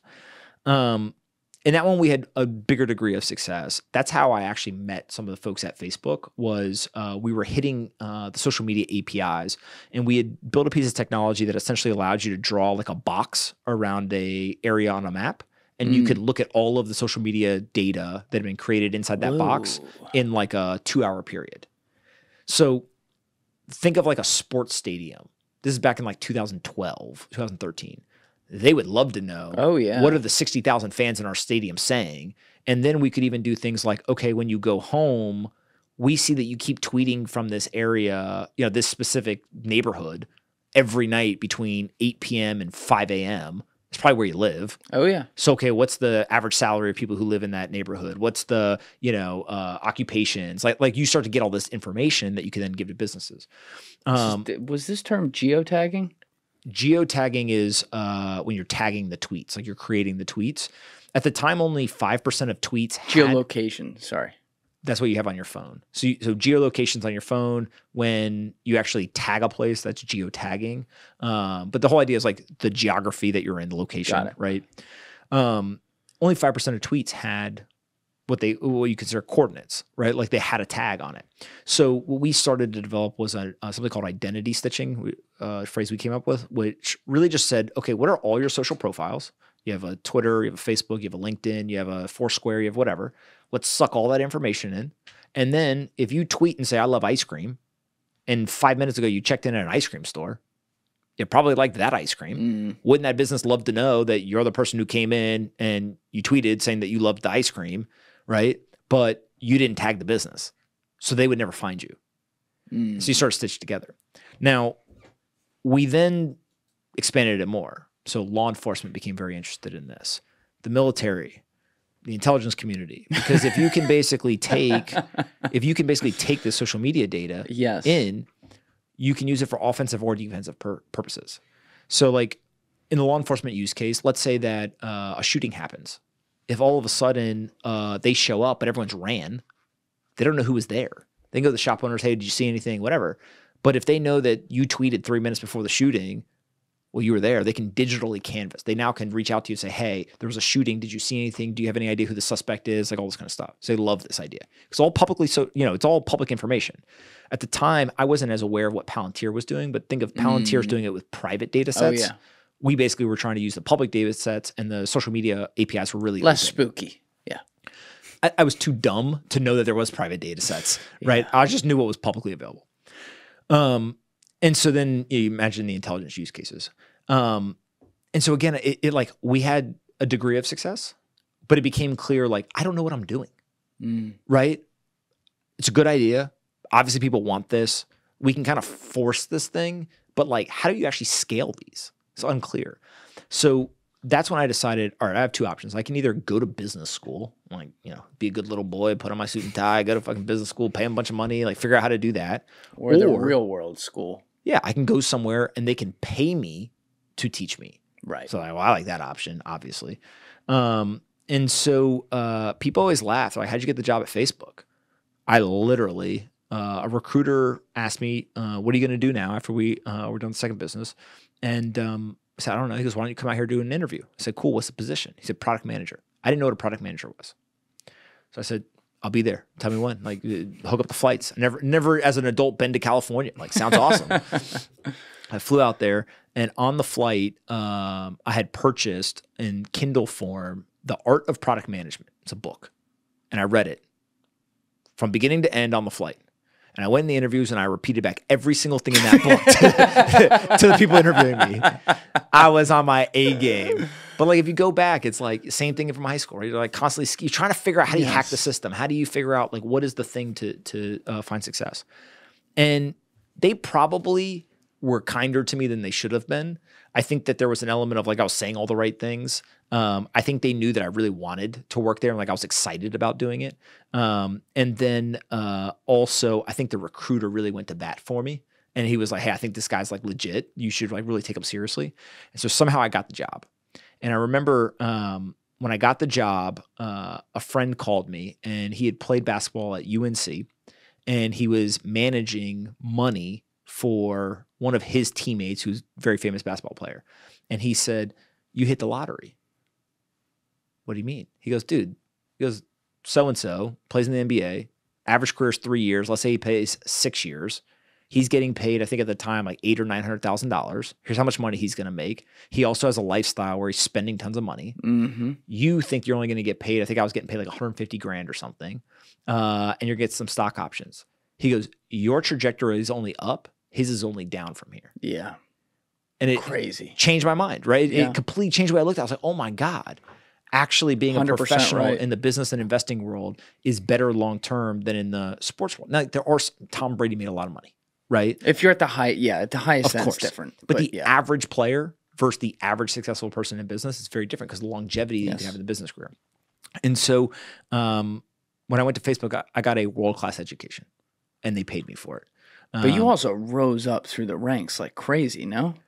I did, but when I joined, they have a very interesting interview process. They basically say, hey, go pick your team. And the team, it's like a double opt-in. The team has to want you and you have to want to work on the team. And so I picked a team. It was internet.org. And I picked it. I was so excited. 2 days later, they're like, oh, we're shutting down the team. I was like, shit, did I lose my job? And they're like, nah, it's like, just like, go pick another team. I'm like, this place is awesome. You guys just like, go pick another, okay. And so I ended up getting onto this team, Facebook Pages growth. So the Pages product is not profiles, business pages. It's the top of the funnel for their advertising revenue. I didn't know at the time. Again, young and dumb is a very big advantage when you're at that point in your career. No one had ever worked on this before, and they probably didn't think it was an important job. Okay. Step in, like 2 or 3 people on the team. I'm now the leader, right? Like, yeah, okay, let's see what this kid can do. In less than 6 months, we doubled the number of people who had Facebook pages on Facebook. And that combined with another team that was converting those people to advertisers, we drove something like $700 million of unforecasted revenue onto the financials. How'd you do that? Stupid stuff. For example, Facebook color scheme is blue and gray. Mm-hmm. We would do a lot of testing, very A/B testing type culture. So we would take the button that said create a page and we would put it in a bunch of places on the website and then we would test things. Should the corners be square, rounded? Should there be a shadow, not a shadow? Should the font change? What is the shade Unless he's getting PTSD over green, here. Whatever, right? Like all these things, right? Now, Facebook also has a system where you can put a bunch of variables in and it does the multivariate testing for you because one of their great advantages is they have tons of traffic. So if you have a startup and you only get 10 people a day, it may take you a year to get a statistically significant result. Right. Facebook can get that in an hour, right? And so they can learn faster. And so we just kept tweaking. The other thing is Facebook has a very big international audience. So one of the things that we did is, remember like T9 texting? So you would like press button. You know what T9 texting is? Oh, okay. Wow, I'm old as shit. What is T9 texting? T9 texting is basically like on your phone, you know how it's like 1 and it's ABC? When texting first came out. Oh, like calling 1-800-AT&T? No. So like when you first texted, what you would have to do is there was no letters. Like you got to hit the number? So you hit to get to C. Oh, like in The Departed when he's fucking, right. No, like in real life when I was in high school. So what you do is you would hit like the number 2 here 3 times to like type the letter C. Sucks. And then if you wanted to type the next letter as A, you would wait a second, let the cursor move, and then you would press it once, and then you get an A. And then if you wanted a D, you would go, and you would just go and you would do T9 texting. So in emerging countries, all of the phones are still like this for the most part. And so what would occur is the more clicks you have to do to get to a button, the less likely you're to get there. So me being an enterprising young man who is gold on getting more people to download pages, I went to the team who built that for emerging markets. I said, yo, I think we should move create a page to the front of the line. And they were like, why? I was like, well, we're trying to, drive more money to the business and, all these reasons, whatever. And they're like, okay. No one ever went to them before. They were ecstatic that someone cared what they were doing. Moved that shit right to the front of the line, exploded the number of people who clicked on it. And so it's like a cheat code. Yeah, it's just figuring out what are our tools in our toolbox? We have a global audience. Okay, well, we're all focused on the US. What about the 83% of users that are outside the US at the time? How do we get them to create more pages? Right. What phones are they using? What is the internet connectivity? Like just really trying to understand this stuff. And to the business's credit, they sent me to Indonesia at one point to go learn more about this and stuff, right? So really trying to understand. And I remember at one point I got an email from a well-known executive and they basically were like, stop growing so fast. And I remember being like, well, that's weird. I'm on the growth team. We grow. We grow everything. And so one of the leaders, a guy who was a mentor of mine, he goes, hey, don't worry about it. It's good. They don't like us growing too fast because it's public companies. So they like to say, hey, this is how fast we're going to grow. And then they want to slightly beat expectations. Right. When they say a number and then we triple it, not really easy to kind of build true trust with the public market. Right. So I was like, well, I don't give a shit about that. Do I get paid more money because we just made $700 million? And they were like, no. And I was like, oh, I'm like a real live employee. The business made the money. No incentive. Yeah. And so I remember being like, all right, I'm not going to be here forever. That's bullshit. But that is how business works, right? Is that I just get paid my salary, I get some stock options, whatever. And so from there, after the first year, I was asked to go work on a team. There's 3 people with Mark Zuckerberg and Sheryl Sandberg. And, oh shit! They specifically, in end of 2014, beginning of 2015, wanted to learn how to what we now would call go direct.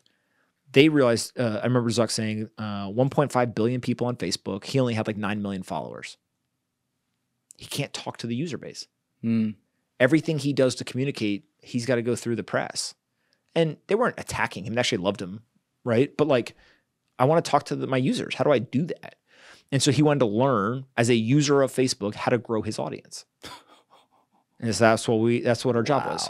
And it's stupid stuff, right? People think it's oh my God, you guys must have some magic wand. It's no, we posted a photo. One had Zuck's dog in it and one didn't. The one with the one with the dog did better. Yeah. Let's do that again, right? Yeah. Zuck's face in it versus not. Zuck's face works, right?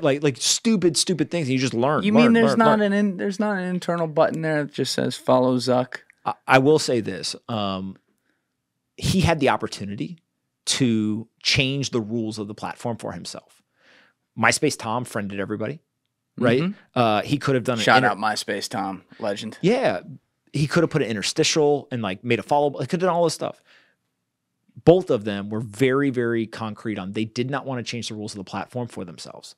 They thought it was important that they learned how to do it and didn't give themselves an advantage. That's cool. Right? So you're talking about Zuck and Sheryl. Yeah. And again, everyone's oh, are people good people, bad people, whatever. I can only tell you my experience, right? That was a pretty good guy, decision. Yeah. Up to not MySpace Tom everyone and everyone now is Zuck's friend so he can push his stuff, into their feeds. And so then before I left, that was a 90-day project basically, right? Because once you kind of learn, hey, put my face in the photo, put my dog, whatever, you kind of know those things. Take up jujitsu. Yeah. I mean, incredible glow up, right? Yeah. But I will say, there was one meeting he came to, he's kind of flushed in the face and he had a protein shake. He was doing it 10 o'clock in the morning. And I remember being were you just working out? I'm not going to brag, but I work out. Are you working out? And he was like, yeah. And I was like, how often? He was like, I don't know, 3 times a week. What are you, Mark Zuckerberg, multi-billionaire, do in the gym? And he's like, bench press. And I was like, that's respect. Pretty cool. Yeah. I don't know how much you bench, but that sounds cool. Yeah. So now see this, it's not recently, he was working out the whole time. So that's cool. Pretty cool. And so before I left, then there was a team called Social Good and Goodwill. And again, to Facebook's credit to some degree, they basically said, look, let's use the system of Facebook to do good in the world and don't worry about making money. So people are like, that sounds kind of bullshit. Like, what do you want to do? So products that we launched are things like voter registration. So don't care how you vote. We just want you registered to vote. When we launched that product in the UK, I think that it was responsible for like 30 or 40% of all voters who registered in like a week. Just think, everyone in the UK is on Facebook. Click a couple buttons, way easier than like go to your local polling center or whatever, right? So like social media platforms have plenty of problems and things that they got to improve, but there are things when you have massive distribution and there's people inside the company that want to use it for positive impact that can happen that just isn't possible elsewhere. And then another one was Amber Alerts. And so everyone's familiar with Amber Alerts, like on your phone or you see them, missing the highway or whatever. There's this woman, Emily Vacher, who was an FBI agent. And she was working at Facebook, and this was like her passion project was, I want to figure out how do we use Facebook to help on these things. And so I just happened to be somebody on the product team who was sympathetic to what she was trying to do. She was more like in a policy type position, if I remember correctly. And so we decided, hey, let's figure this out. And we launched it. As you can imagine, people were very excited in the press because it's like a feel-good story. I don't think we really thought we were going to find any kids. Like, I mean, we hope gonna find some. We hope data so. says you're gonna. Yeah, we hope so, but like you just don't know if it really works. Like you kind of want low expectations going into it, but at least we're trying. But if you find 1 out of 1,000, that's one more than was gonna get found. So 6 weeks after we launched the product, I get into the office and she's on the East Coast, I'm on the West Coast, and she's like, "Did you hear?" I'm like, "What?" She's like, "We found a kid yesterday." I'm like, "Whoa, what happened?"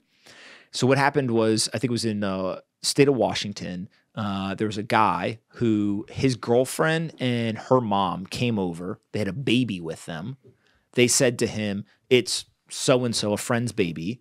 We're babysitting it, but we got to run to the store, watch it for 30 minutes or something, and we'll be right back." And they left him with the baby. He is sitting there on Facebook, and he sees the Amber Alert and does one of the like, "I got the baby." Holy shit. And he calls the police and he says, "I was just on Facebook. I saw a missing kid. I have the kid." And he's like, does an interview. Take it though. Yeah, like, oh, of course. By the way, I didn't steal the kid, right? Like, I don't know where it came from. So he does an interview, and the interview is like internet gold. Like, he's like, do we have this? Can we I pull don't this know. up? You could try to find it. Facebook, Washington, Amber Alert. Man. Like recovery or something. But keep going. But I remember him just being like, and then I was on Facebook, and then I saw the picture, and I saw the kid, and like he's just like stunned that he had the kid. And then we're stunned. We're like, oh my God, we found a kid. Works. Like, who cares how long it took to build? Who cares about, and like, if we never find another kid, it was worth it. Yeah. One kid, right? And so it's just like, it left me, I think now I look at like a lot of the critiques of the social media platforms, and like, again, they deserve some of the critiques for sure. But there's a lot of those stories that people don't share because they're like people internally, and they tend not to try to brag about that stuff. So I think that's really like where I learned how to build products and companies and stuff, was at Facebook, watching people who were exponentially better than me at it and just saying, all right, well, I'm just going to emulate what they're doing. And you did this at a really high level across multiple projects. And then you ended up at Snapchat for like 5 minutes, right? 17 days, I think. Yeah. 17 days. Is there still litigation going on with that? No. There's not? No. Do you want to talk about it? Everything's out there. People can go read it for themselves. Okay. I'll leave that there. But you disagree with their assessment, I take it. And I said what I said. Okay. All right. Fair enough. So you ended up, we really got through a lot of your story today. This is great. But you ended up going out on your own again after this. You come back east. You start Full Tilt Investments, right? And I think it was, how many companies did you invest in the first 90 days? So I didn't know what I wanted to do after that. I can say that there's only been one time in my career that I ever made a decision for money and not like, this is what I want to do. I'm pretty sure that it is publicly known. I got offered $1 million to go work at another company. I was 26. Stroked me $1 million. What y'all doing? Yeah. Right. I mean, I was willing to like put my life on the line for 20K at 17. A decade later, we're at $1 million. Like, shit, when I'm at 37, I'm gonna be getting 10, right? Like, move it up in the world.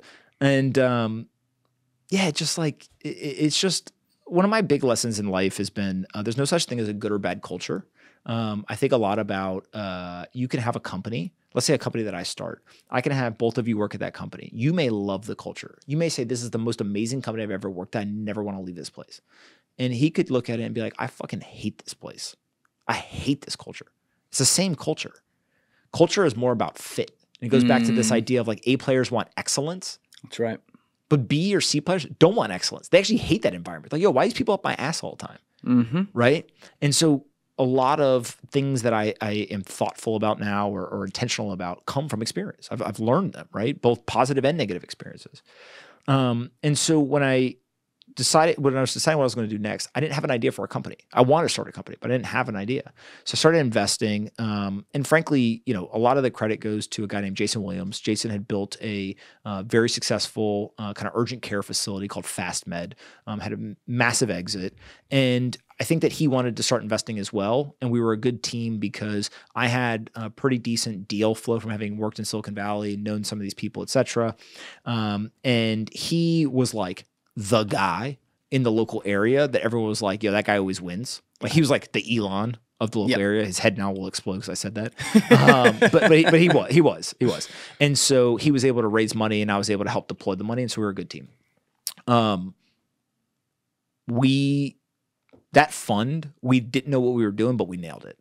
And the only two pieces of advice that I ever got in investing before I started a fund was follow the talent and then bet on the people. Yeah. That's it. Good advice. The two best pieces of advice anyone could have been given, right, in hindsight. And so that's what we did. We found people who were starting companies as early as possible, and we bet $50,000 to $100,000 checks on, I think it ended up being like 63 companies in the fund or something, 60-something companies. And we have nailed multiple multi-billion-dollar companies in that fund where we are one of the first investors in those companies. And for example, I don't want to name the company, but people probably can figure it out. One of our companies recently sent us an email and said they just won $1 billion lawsuit. Unless he's Googling. So again, the company's already worth a couple $1 billion. If this holds, which I'm sure people are going to argue about in the courts, whatever, but if this judgment holds, like they will get $1 billion. And so we invested in that company at $15 million valuation. Whoa.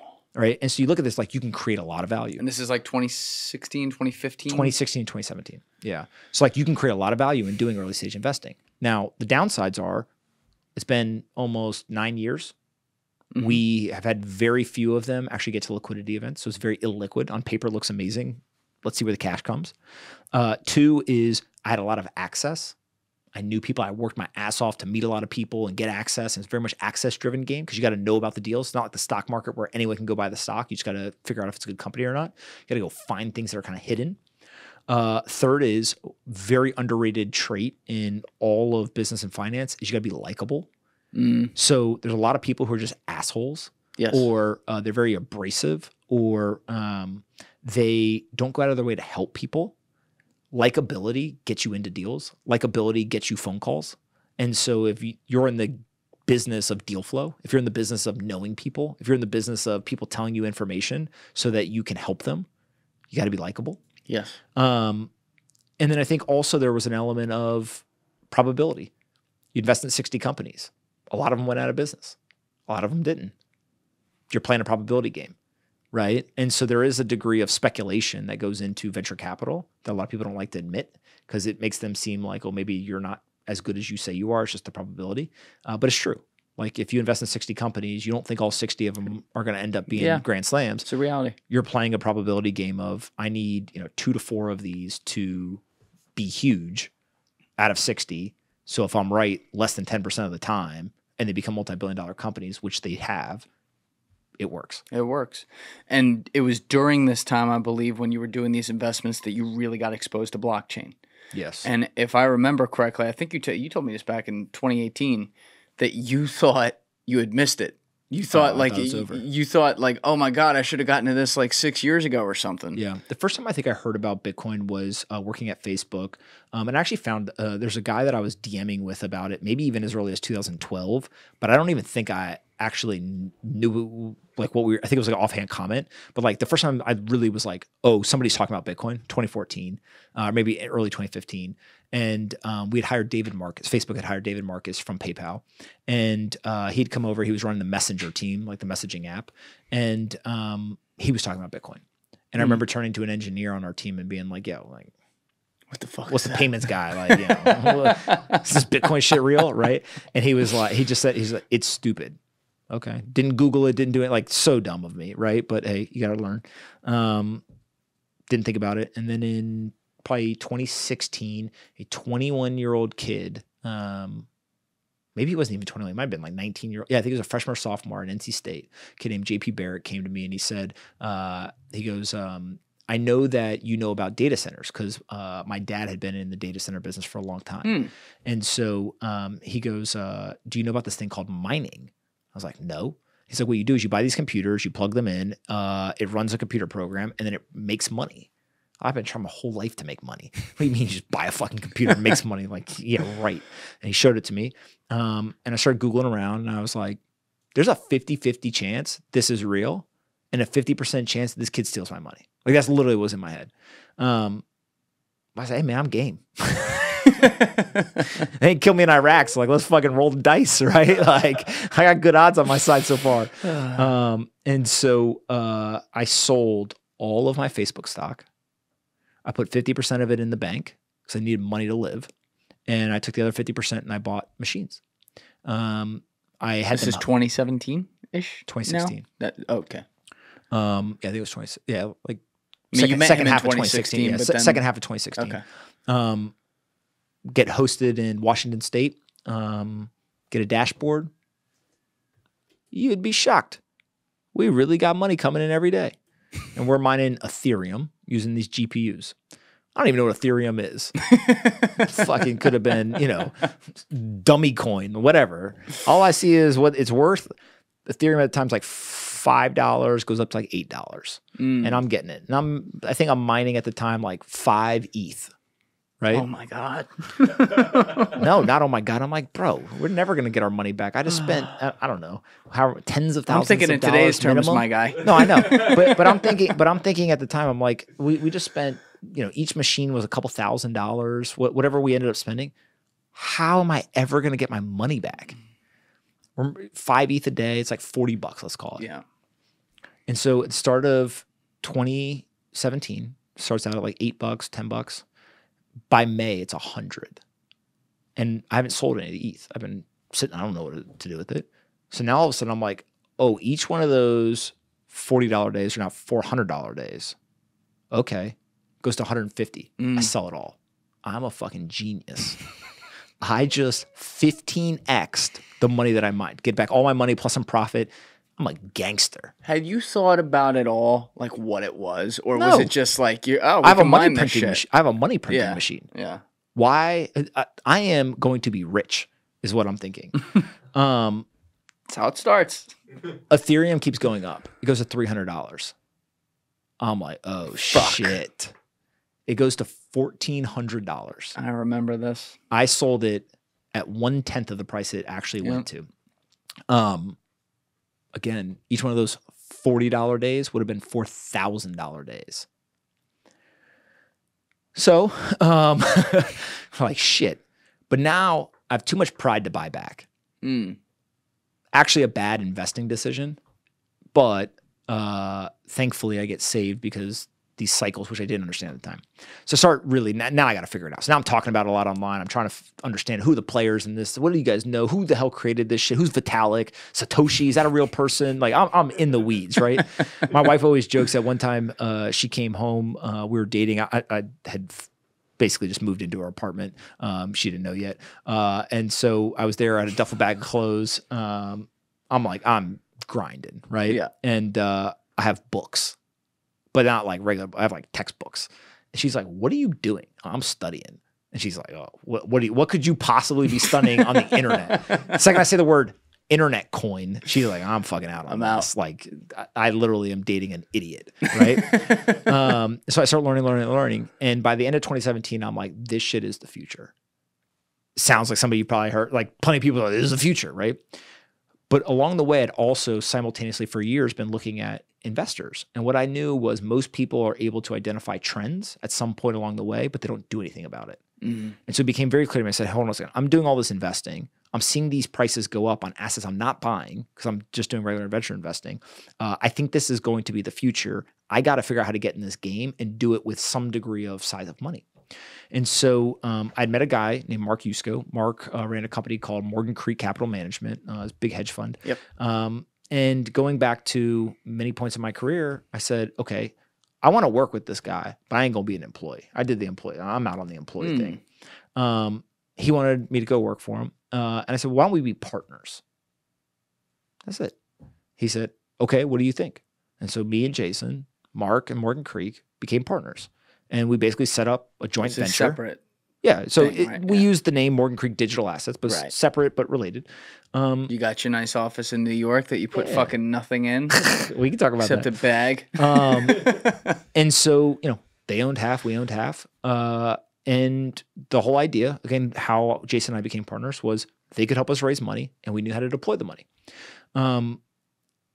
And for whatever reason, we just figured it out. We figured all this stuff out. We were able to raise money from the first 2 public pension funds in America to put money into a fund to want to buy Bitcoin. So we were investing mostly in other things, in companies and things like that, but a little bit in Bitcoin.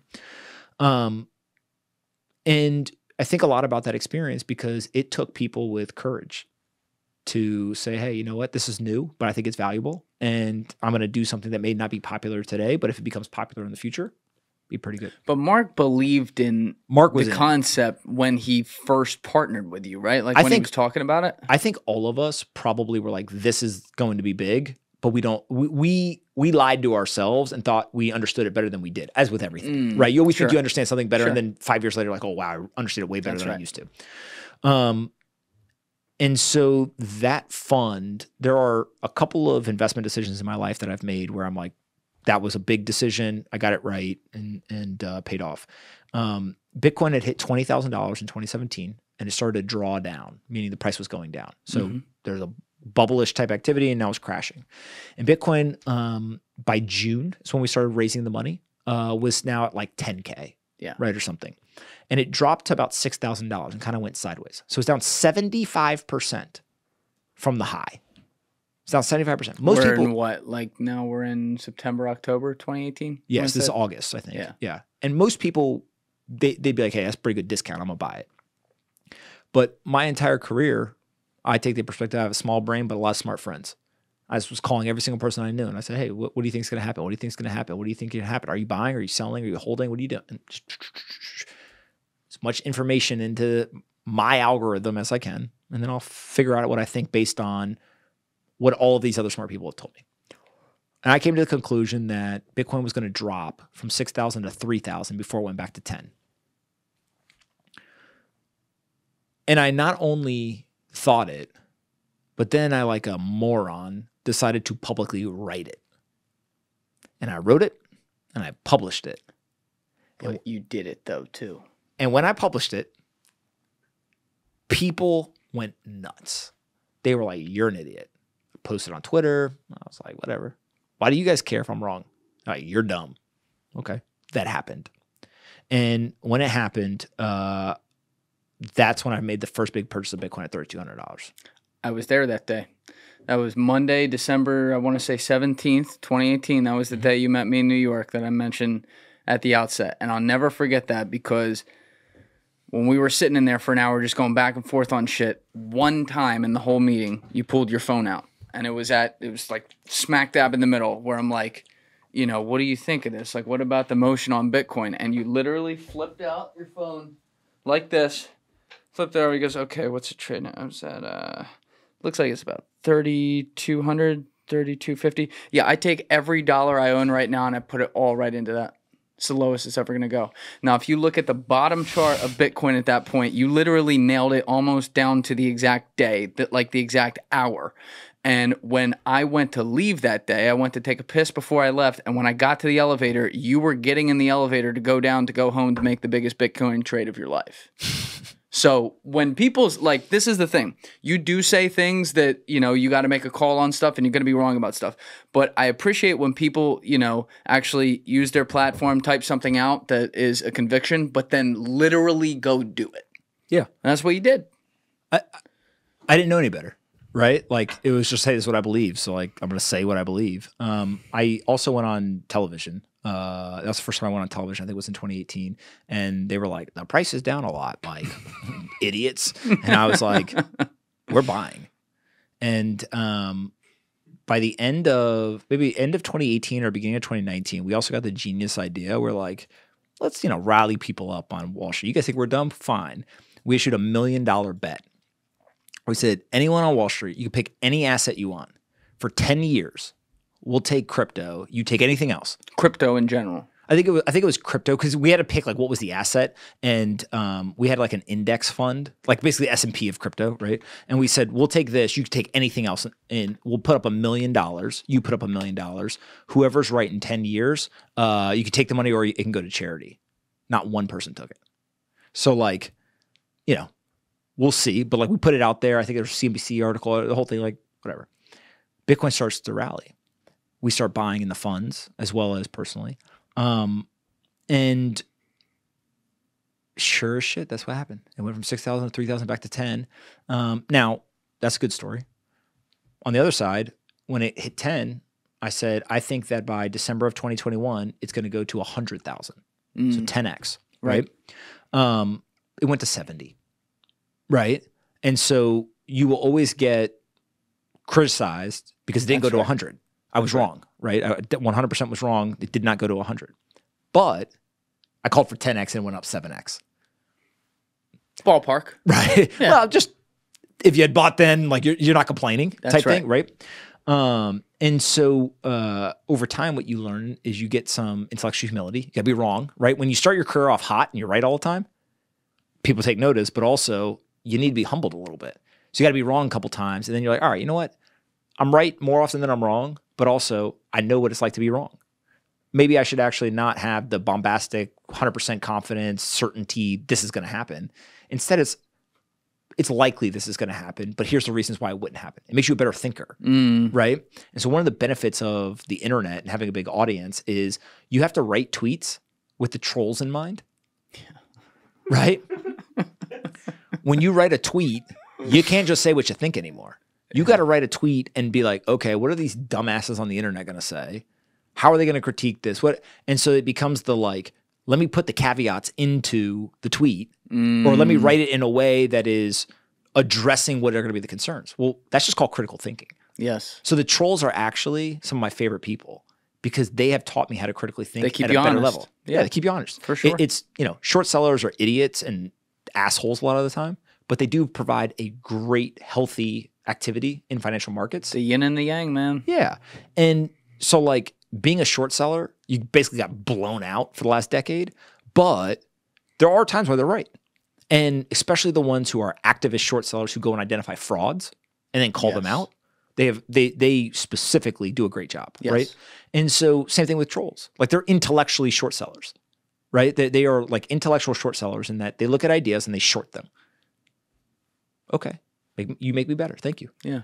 And so if you think about kind of Bitcoin as an asset, it's super volatile. Sometimes you get it right, sometimes you don't. But what we've seen so far is people just buy, hold it. They do okay. But you said that by the end of 2017 is when you were really sold like this is the next thing, which doesn't mean it's going to be tomorrow. But I stopped every single thing I was pretty much doing to go and dedicate all my time to it. So I own, full disclosure, I own Bitcoin. I've never sold a dime of it, right? I own Ethereum. I've never sold a dime of it. Those are the only two I've ever bought. I think Chris Ibrahim bought me $50 worth of a few other things. I don't even know what they are. But I do question, like, the idea is great. The idea that Satoshi Nakamoto invented on October 1st, 2008 of taking power away from these governments that have fucked everyone over, printed away their money for years, and now we're crashing the world at that time with the great financial crisis and putting it in the hands of the individual is a beautiful idea. The complexity of it still hasn't been solved for me, right? Meaning I can go try to explain how to do Bitcoin to my 85-year-old grandma. She ain't going to get it. And there's aspects of it that even I'm like, I got to have Chris come explain it to me. And so from an adoption standpoint, 2 questions here. Number one, how can crypto, or if we want to go more specific, something like Bitcoin that is truly decentralized, how can that come into mass adoption, number one? And number two, at what point are we going to stop talking about it then in concepts of US dollars, which is what we're trying to, in a way, hedge against with it? How does the dollar work? Could you explain it to me? It's backed by the power of the US military. Maybe, right? But like when you think about trying to explain the dollar, it's super complex. You don't describe it. You're just like, oh, the dollar can buy goods and services. Money green, yeah. Right. Same thing with Bitcoin eventually, right? It's just like an entire generation of people grow up. It's just a thing. So if you think about gold, it's been around for 5,000 years. The dollar's been around for about 50, right? 1971 in its current form. Bitcoin's been around for 15. Compared to 5,000 years, 50 and 15 is basically the same thing, right? And so there's not a person under the age of 16 in America or in the world who's grown up without Bitcoin being a thing. They're not going to want an explanation. They're just going to know it's money. But are there kids right now who are really using Bitcoin in their day-to-day? Yeah, every person who holds Bitcoin is using it. Like, there's some people who but are think they going to Bitcoin- Starbucks and buying it? I don't think that's the purpose of Bitcoin, right? And I've changed my mind on this. I used to think Bitcoin could become, this great payments thing. Also, maybe That's right? what Jack Mallers is trying to do, right? Yeah, he's using the network really to send other currencies. Bitcoin can be sent, but a lot of times it's other. It's like using the dollar across the Bitcoin rails, right? But yeah, it's like if there's an asset that's going to keep appreciating in value. Remember, the dollar loses value, so you're incentivized to spend it. That's right. Right? If an asset is going to appreciate, you're disincentivized from spending it. You shouldn't spend it. Like, we don't accept Bitcoin for almost anything, any of our businesses. And people are always like, what do you mean? You're supposed to enjoy Bitcoin also? I'm like, no, I'm not. I don't want your Bitcoin, right? There's nothing that we're going to ever build, create anything that is worth you spending your Bitcoin. I don't spend my Bitcoin. So you're viewing it as gold. Yeah, it's a store of value. Now, if you think about that, Bitcoin and the dollar are probably going to win together, right? Bitcoin as a store of value, it's your savings. It's the joke. I got a savings account, I got a checking account, right? Yeah. You guys know that stand-up bit? No, you're probably too young. All right. Well, I followed what you were saying, but I don't know the stand-up bit. I'll tell you the story later. So a checking account and a savings account. Savings account, you're not supposed to spend. Checking account, you spend, right? Yeah. Same thing here is just think of the dollar and Bitcoin as a checking and a savings account. Bitcoin is your savings account. The dollar is your checking account, right? So you're going to spend your dollars because they're going to lose value over time. You're incentivized to spend them. But your savings, you don't want to spend that. So Bitcoin is your savings. And now, yeah, sure, at some point the dollar gets so bad and Bitcoin becomes stable, right? There isn't volatility to it. That sure, maybe people eventually use it. If that happens in my lifetime, amazing. Probably not going to happen. Do you think there's another infrastructure crypto related that would come in and take over the dollar that's not a centralized currency that the government creates? Well, there's dollar stable coins, and those are used more often than Bitcoin for transactions. So again, it's the same dollar. It's just in a new technology form factor. Like you have physical dollars and you have electronic dollars like in an ATM, right? Now there's just digital ones that are on a blockchain, but they're all dollars. So those are very popular. But again, it's dollars and Bitcoin. They're just in digital form. I don't think the other blockchains are competing with Bitcoin in terms of technology or trying to be money. Ethereum, Solana, all the way down to the meme coins, like they're all trying to be something else. They're more like technology companies. So it's the similarity of like Amazon, Google, Facebook, etc. You would never be like, well, which one are you going to buy? You can buy dollars or, Facebook. You can buy Amazon or oil, right? It's like, no, all the companies might compete with each other for revenue or attention or whatever, but currencies are in a different bucket and commodities are in a different bucket. And so these other things are very competitive with each other and they're trying to optimize different, kind of technical features. But Bitcoin is trying to be, a great store of value, trying to be digital gold. And there's no one even close. There's no one who can unseat it. It's either Bitcoin works or it doesn't. I actually have a theory that if Bitcoin did not work, which I think it will, but if it didn't work, an entire generation of people would never trust a digital currency as a store of value again. Because it's similar to somebody in Venezuela where their government gives them a currency. It fails. The government's like, oh, we have another one. You're like, I've seen this play, but I'm good, right? And you don't think that effects happen, though, with all the other forms of crypto that people, got rugged on and stuff like that? No, because I think people understand you buy Bitcoin, you hold it, and it's store value. The other things are speculative. Right. Same thing as early stage venture capital, same thing as tech stocks. Right. We live in a society of gamblers. And that's something that's new to American society. We have destroyed the currency. And so when you destroy the currency, people fall behind. The wealth inequality gap gets worse. People feel like they can't catch up. And the most important thing is they lose hope. When you don't have hope, you then take risk, right? You have to hit a home run rather than a single or a double. So the second that you have lost hope in the traditional financial system based on the current dollar system that is deleting your wealth slowly, you then say, well, where can I speculate? Where can I gamble? Where can I risk take?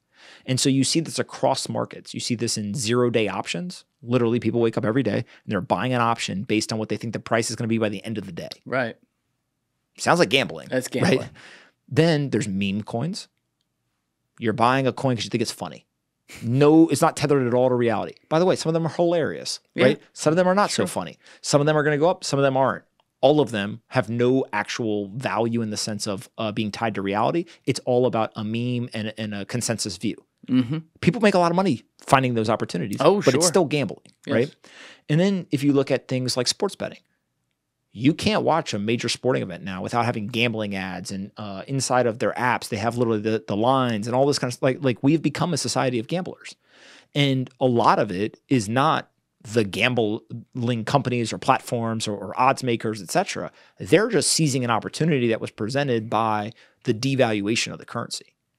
And so if you I've never heard someone put it that way. Yeah, if you really think about this, like we have a society of gamblers now because we literally had a central bank that devalued our currency, which drove people away from opportunity because they lost hope. And if you don't have hope, then you got to take risk. You got to hit a home run. And so literally today, people's retirement plan is, can I nail the zero-day option? Can I buy the meme coin that 100Xs? Can I find that sports bet and hit the triple parlay that is going to pay out, 500X? Well, what do you make of the fact that the government, well, let me correct that. The corporate elite of society is now entering the casino with this, right? I mean, everyone obviously has their theories about some of these companies and stuff, but you see a company like BlackRock create the ETF. We saw what the inflows of that did to the Bitcoin price. They're buying up a lot of it. I think you might have said this earlier, but if you didn't, for people who don't know, there's only 21 million Bitcoins that are ever going to be created. Some of them are already lost forever. So it is literally like non-inflationary by definition. And so you see companies like this buying up so much. Are they just saying like, okay, if this Satoshi was really, we don't know who he was, but if it was a guy or a group of people and they truly were individuals unassociated with anything and had created this thing that is now getting this adoption, are the corporate elites coming in and saying, well, at least we'll take as much as we can out of that population so that we have control over it? I'll give you another version of this that probably no one's ever told you. I think that a huge driver of the fall of America is the shutting down of the mafia. So if you think about how societies and civilizations work, is whoever has the monopoly on violence sets the rules. Yes.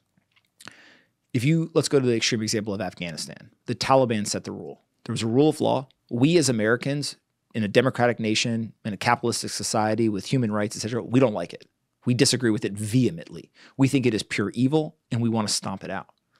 Now, it is hard to argue, understanding all of that, and me as an American who agrees with everything I just said, also that there was stability in a society because there was a agreed upon set of rules. Instability entered the country when there was warring factions of two different sets of rules, the Taliban and the Americans. That's right. And so does not mean I agree with the Taliban, does not mean I agree with what they're doing, but it is very clear from a sober viewpoint that instability is introduced when you now have two different sets of rules. It's unclear who they should follow. And at times they may be following two different sets of rules based on who's in the room. Yeah. Right? The US withdraws. All of a sudden, Afghanistan actually gets stability back into some of society. Now, again, brutality comes with that stability. Okay. But when the Taliban took back their effort, you don't have two warring factions now. You have one clear set of rules. Again, Americans, we don't agree with it. But it's a shitty set of rules. By our standards, yes. And by the standards of a lot of people there who have to live under it now. Some. But Some, there's also a lot of some who people, like it, right? yeah. There's also people who they say, hey, look, I have a certain religious view, I have a certain societal view, Yep. I subscribe to this, right? Now, again, it's like anything. In the United States, there's some people who agree with the rule of law we have. There's some that don't. The war on drugs. I don't know, 80% of Americans now say, that kind of sounds like it's stupid. 20% love it, right? Mm-hmm. Well, it's the rules, whether we like it or not, and it's the rules. So I do think that there's this element of like instability and stability that comes with one set of rules. And whoever has the monopoly on violence and has a clear set of rules creates stability in a country, whether we like it or not. If you come to the United States, when the mafia ran, especially the Northeast, but a lot of the country, there's a very clear set of rules. You don't mess with women and children. Mm-hmm. You don't do certain things, right? You don't participate in certain industries, right? All of these different components that they had laid out. Well, allegedly on some of those, to be fair. But there's a clear set of rules, Yes. right? Now, do they subscribe to themselves? Same thing as, does the government follow all Right. their rules, right? And so you can see there's a lot of parallels, right? I see where you're going with this. Now, what ends up happening is they ruled by violence. People were scared, Mm-hmm. right? And so that is not just the Italian mob. The same was true of many other ethnicities That's right. when they came here and also in their home countries. So- Jewish, Irish, eventually Russian. Yep. yeah. So this is not a US thing. This is not an Afghanistan thing. This is not a single ethnicity. It's just like this is how civilizations really govern themselves. And so with the fall of the US mafia, what ended up happening is those clear set of rules and also the aspirational elements of like what it takes to be a good citizen inside of that society fell. And people defaulted back to the government. The government does not have a clear set of aspirational rules or guidelines. What does it mean to be a good American today? Nobody tells us. What activities should we participate in or not participate in? Nobody tells us. In fact, they may be doing the opposite. They may be working even further against us and trying to make us not patriotic and have us not want to have very specific viewpoint in the world. And so in a world where it used to be you don't touch women and children, now there's people in New York City who are scared to get on the subway Yeah. because that actually may be the target is the women and children, right? It's very, very different. And so when you look at this, I use the mafia as a way to kind of encapsulate this idea, but Yeah, it's interesting. there is this element of regardless of who is in power and has that monopoly on violence as to why they have the power, having a clear set of guidelines and rules, having a rule of law, whether actually government, mandated or mafia enforced, the rule of law actually drives behavior in the society. All right, so bring this back to BlackRock buying up Bitcoin.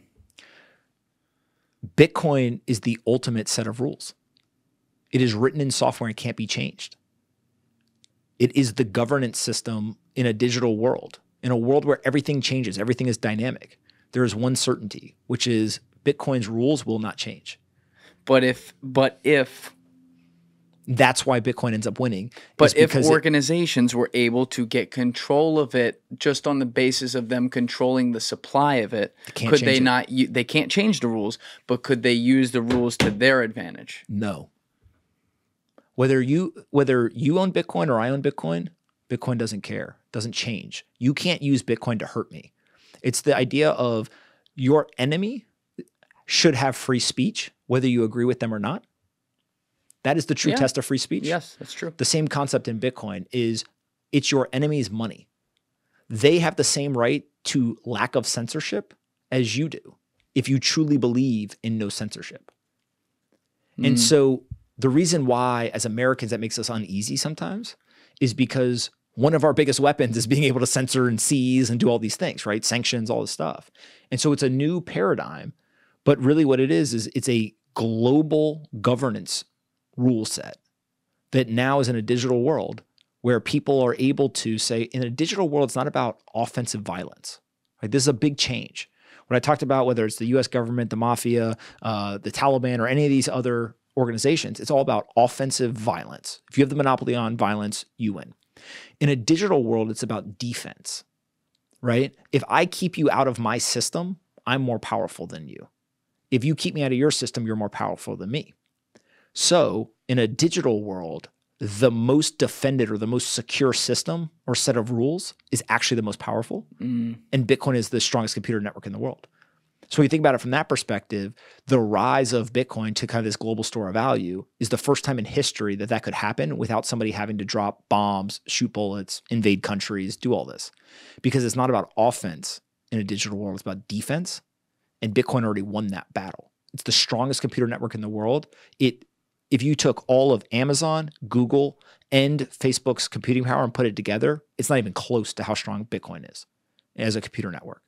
And so, again, all of these ideas of like how civilizations are governed or societies are governed have been written rules in software that cannot be changed and then is secured by the strongest computer network in the world. And so You see that. Okay. people subscribe to it. They want to be governed by those rules. How do you think it could fail if it did? Play devil's advocate for a minute. How do you think 10 years from now, Bitcoin, if it failed, would have failed? I think there's three things that people could do to, they couldn't guarantee the failure, but they could increase the odds. One is they could deter adoption by basically taxing the hell out of it, either through transactions or like some sort of like egregious wealth tax. I don't think it would ever pass, but if they said, hey, we're going to take 50% of everyone's Bitcoin every single year, there's a lot of people who just, I don't even want to play this game. Even if I could hold it and you don't know about it, like the odds of that or go to jail, I'm good.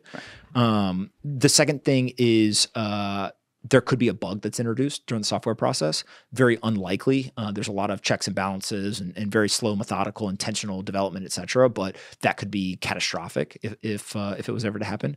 And then the third is there could be some yet unknown computer advancement. A lot of people like to point to like quantum computing. There's no quantum computer yet, but there could be some advancement that somebody could basically hack the Bitcoin network. Now, what I always explain is it's kind of like grabbing water.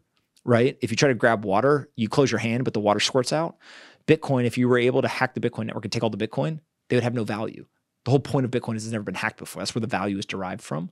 So if you steal all the Bitcoin, you don't make any money. Yeah, but if you're not trying to make money, you're just trying to destroy it because you're a government like you're China and you have a quantum fucking 14 computer. Yeah, if you're a non-economic actor, sure, there are things that you could probably try to do.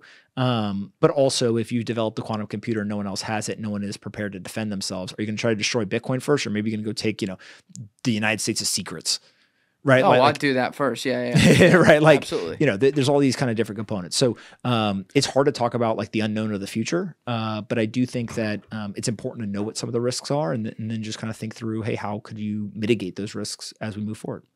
All right. Well, there is a lot of geopolitical finance stuff that we didn't get to talk about today, but I know you have a meeting coming up. I'm looking at the clock and we're right up against your time. So we got to cut it there. But this was really good, man, because I really haven't heard you. I know you talk about it like in pieces over time. You've been doing content for years and everything, like some of your story, but putting it all together like that, I haven't heard that yet. I really appreciate you sharing that. It's a pretty wild ride you've been on, and I think the common theme is that you are constantly finding a way to scratch your own itch and solve your own problems, and that's what's made you such a great entrepreneur and a good example for people. But for those out there listening, we will have the link to your YouTube down below. You are appearing on CNBC and other networks all the time as well. You write a Substack every day, which we'll put that link down below. What else? Where else can people find you? Twitter's probably the best thing. Of course, the Twitter. What do you got? Like 2 million on there or something? Less than that, but yeah. Yeah, you're up there. You're up there in the Twitter universe. But Pomp, thanks so much for doing it, brother. Thank you for having me. Appreciate you. Everybody else, you know what it is. Give it a thought. Get back to me. Peace. Thank you guys for watching the episode. Before you leave, please be sure to hit that subscribe button and smash that like button on the video. It's a huge help. And also, if you're over on Instagram, be sure to follow the show at Julian Dorey Podcast or also on my personal page at Julian D. Dorey. Both links are in the description below. Finally, if you'd like to catch up on our latest episodes, use the Julian Dorey Podcast playlist link in the description below. Thank you.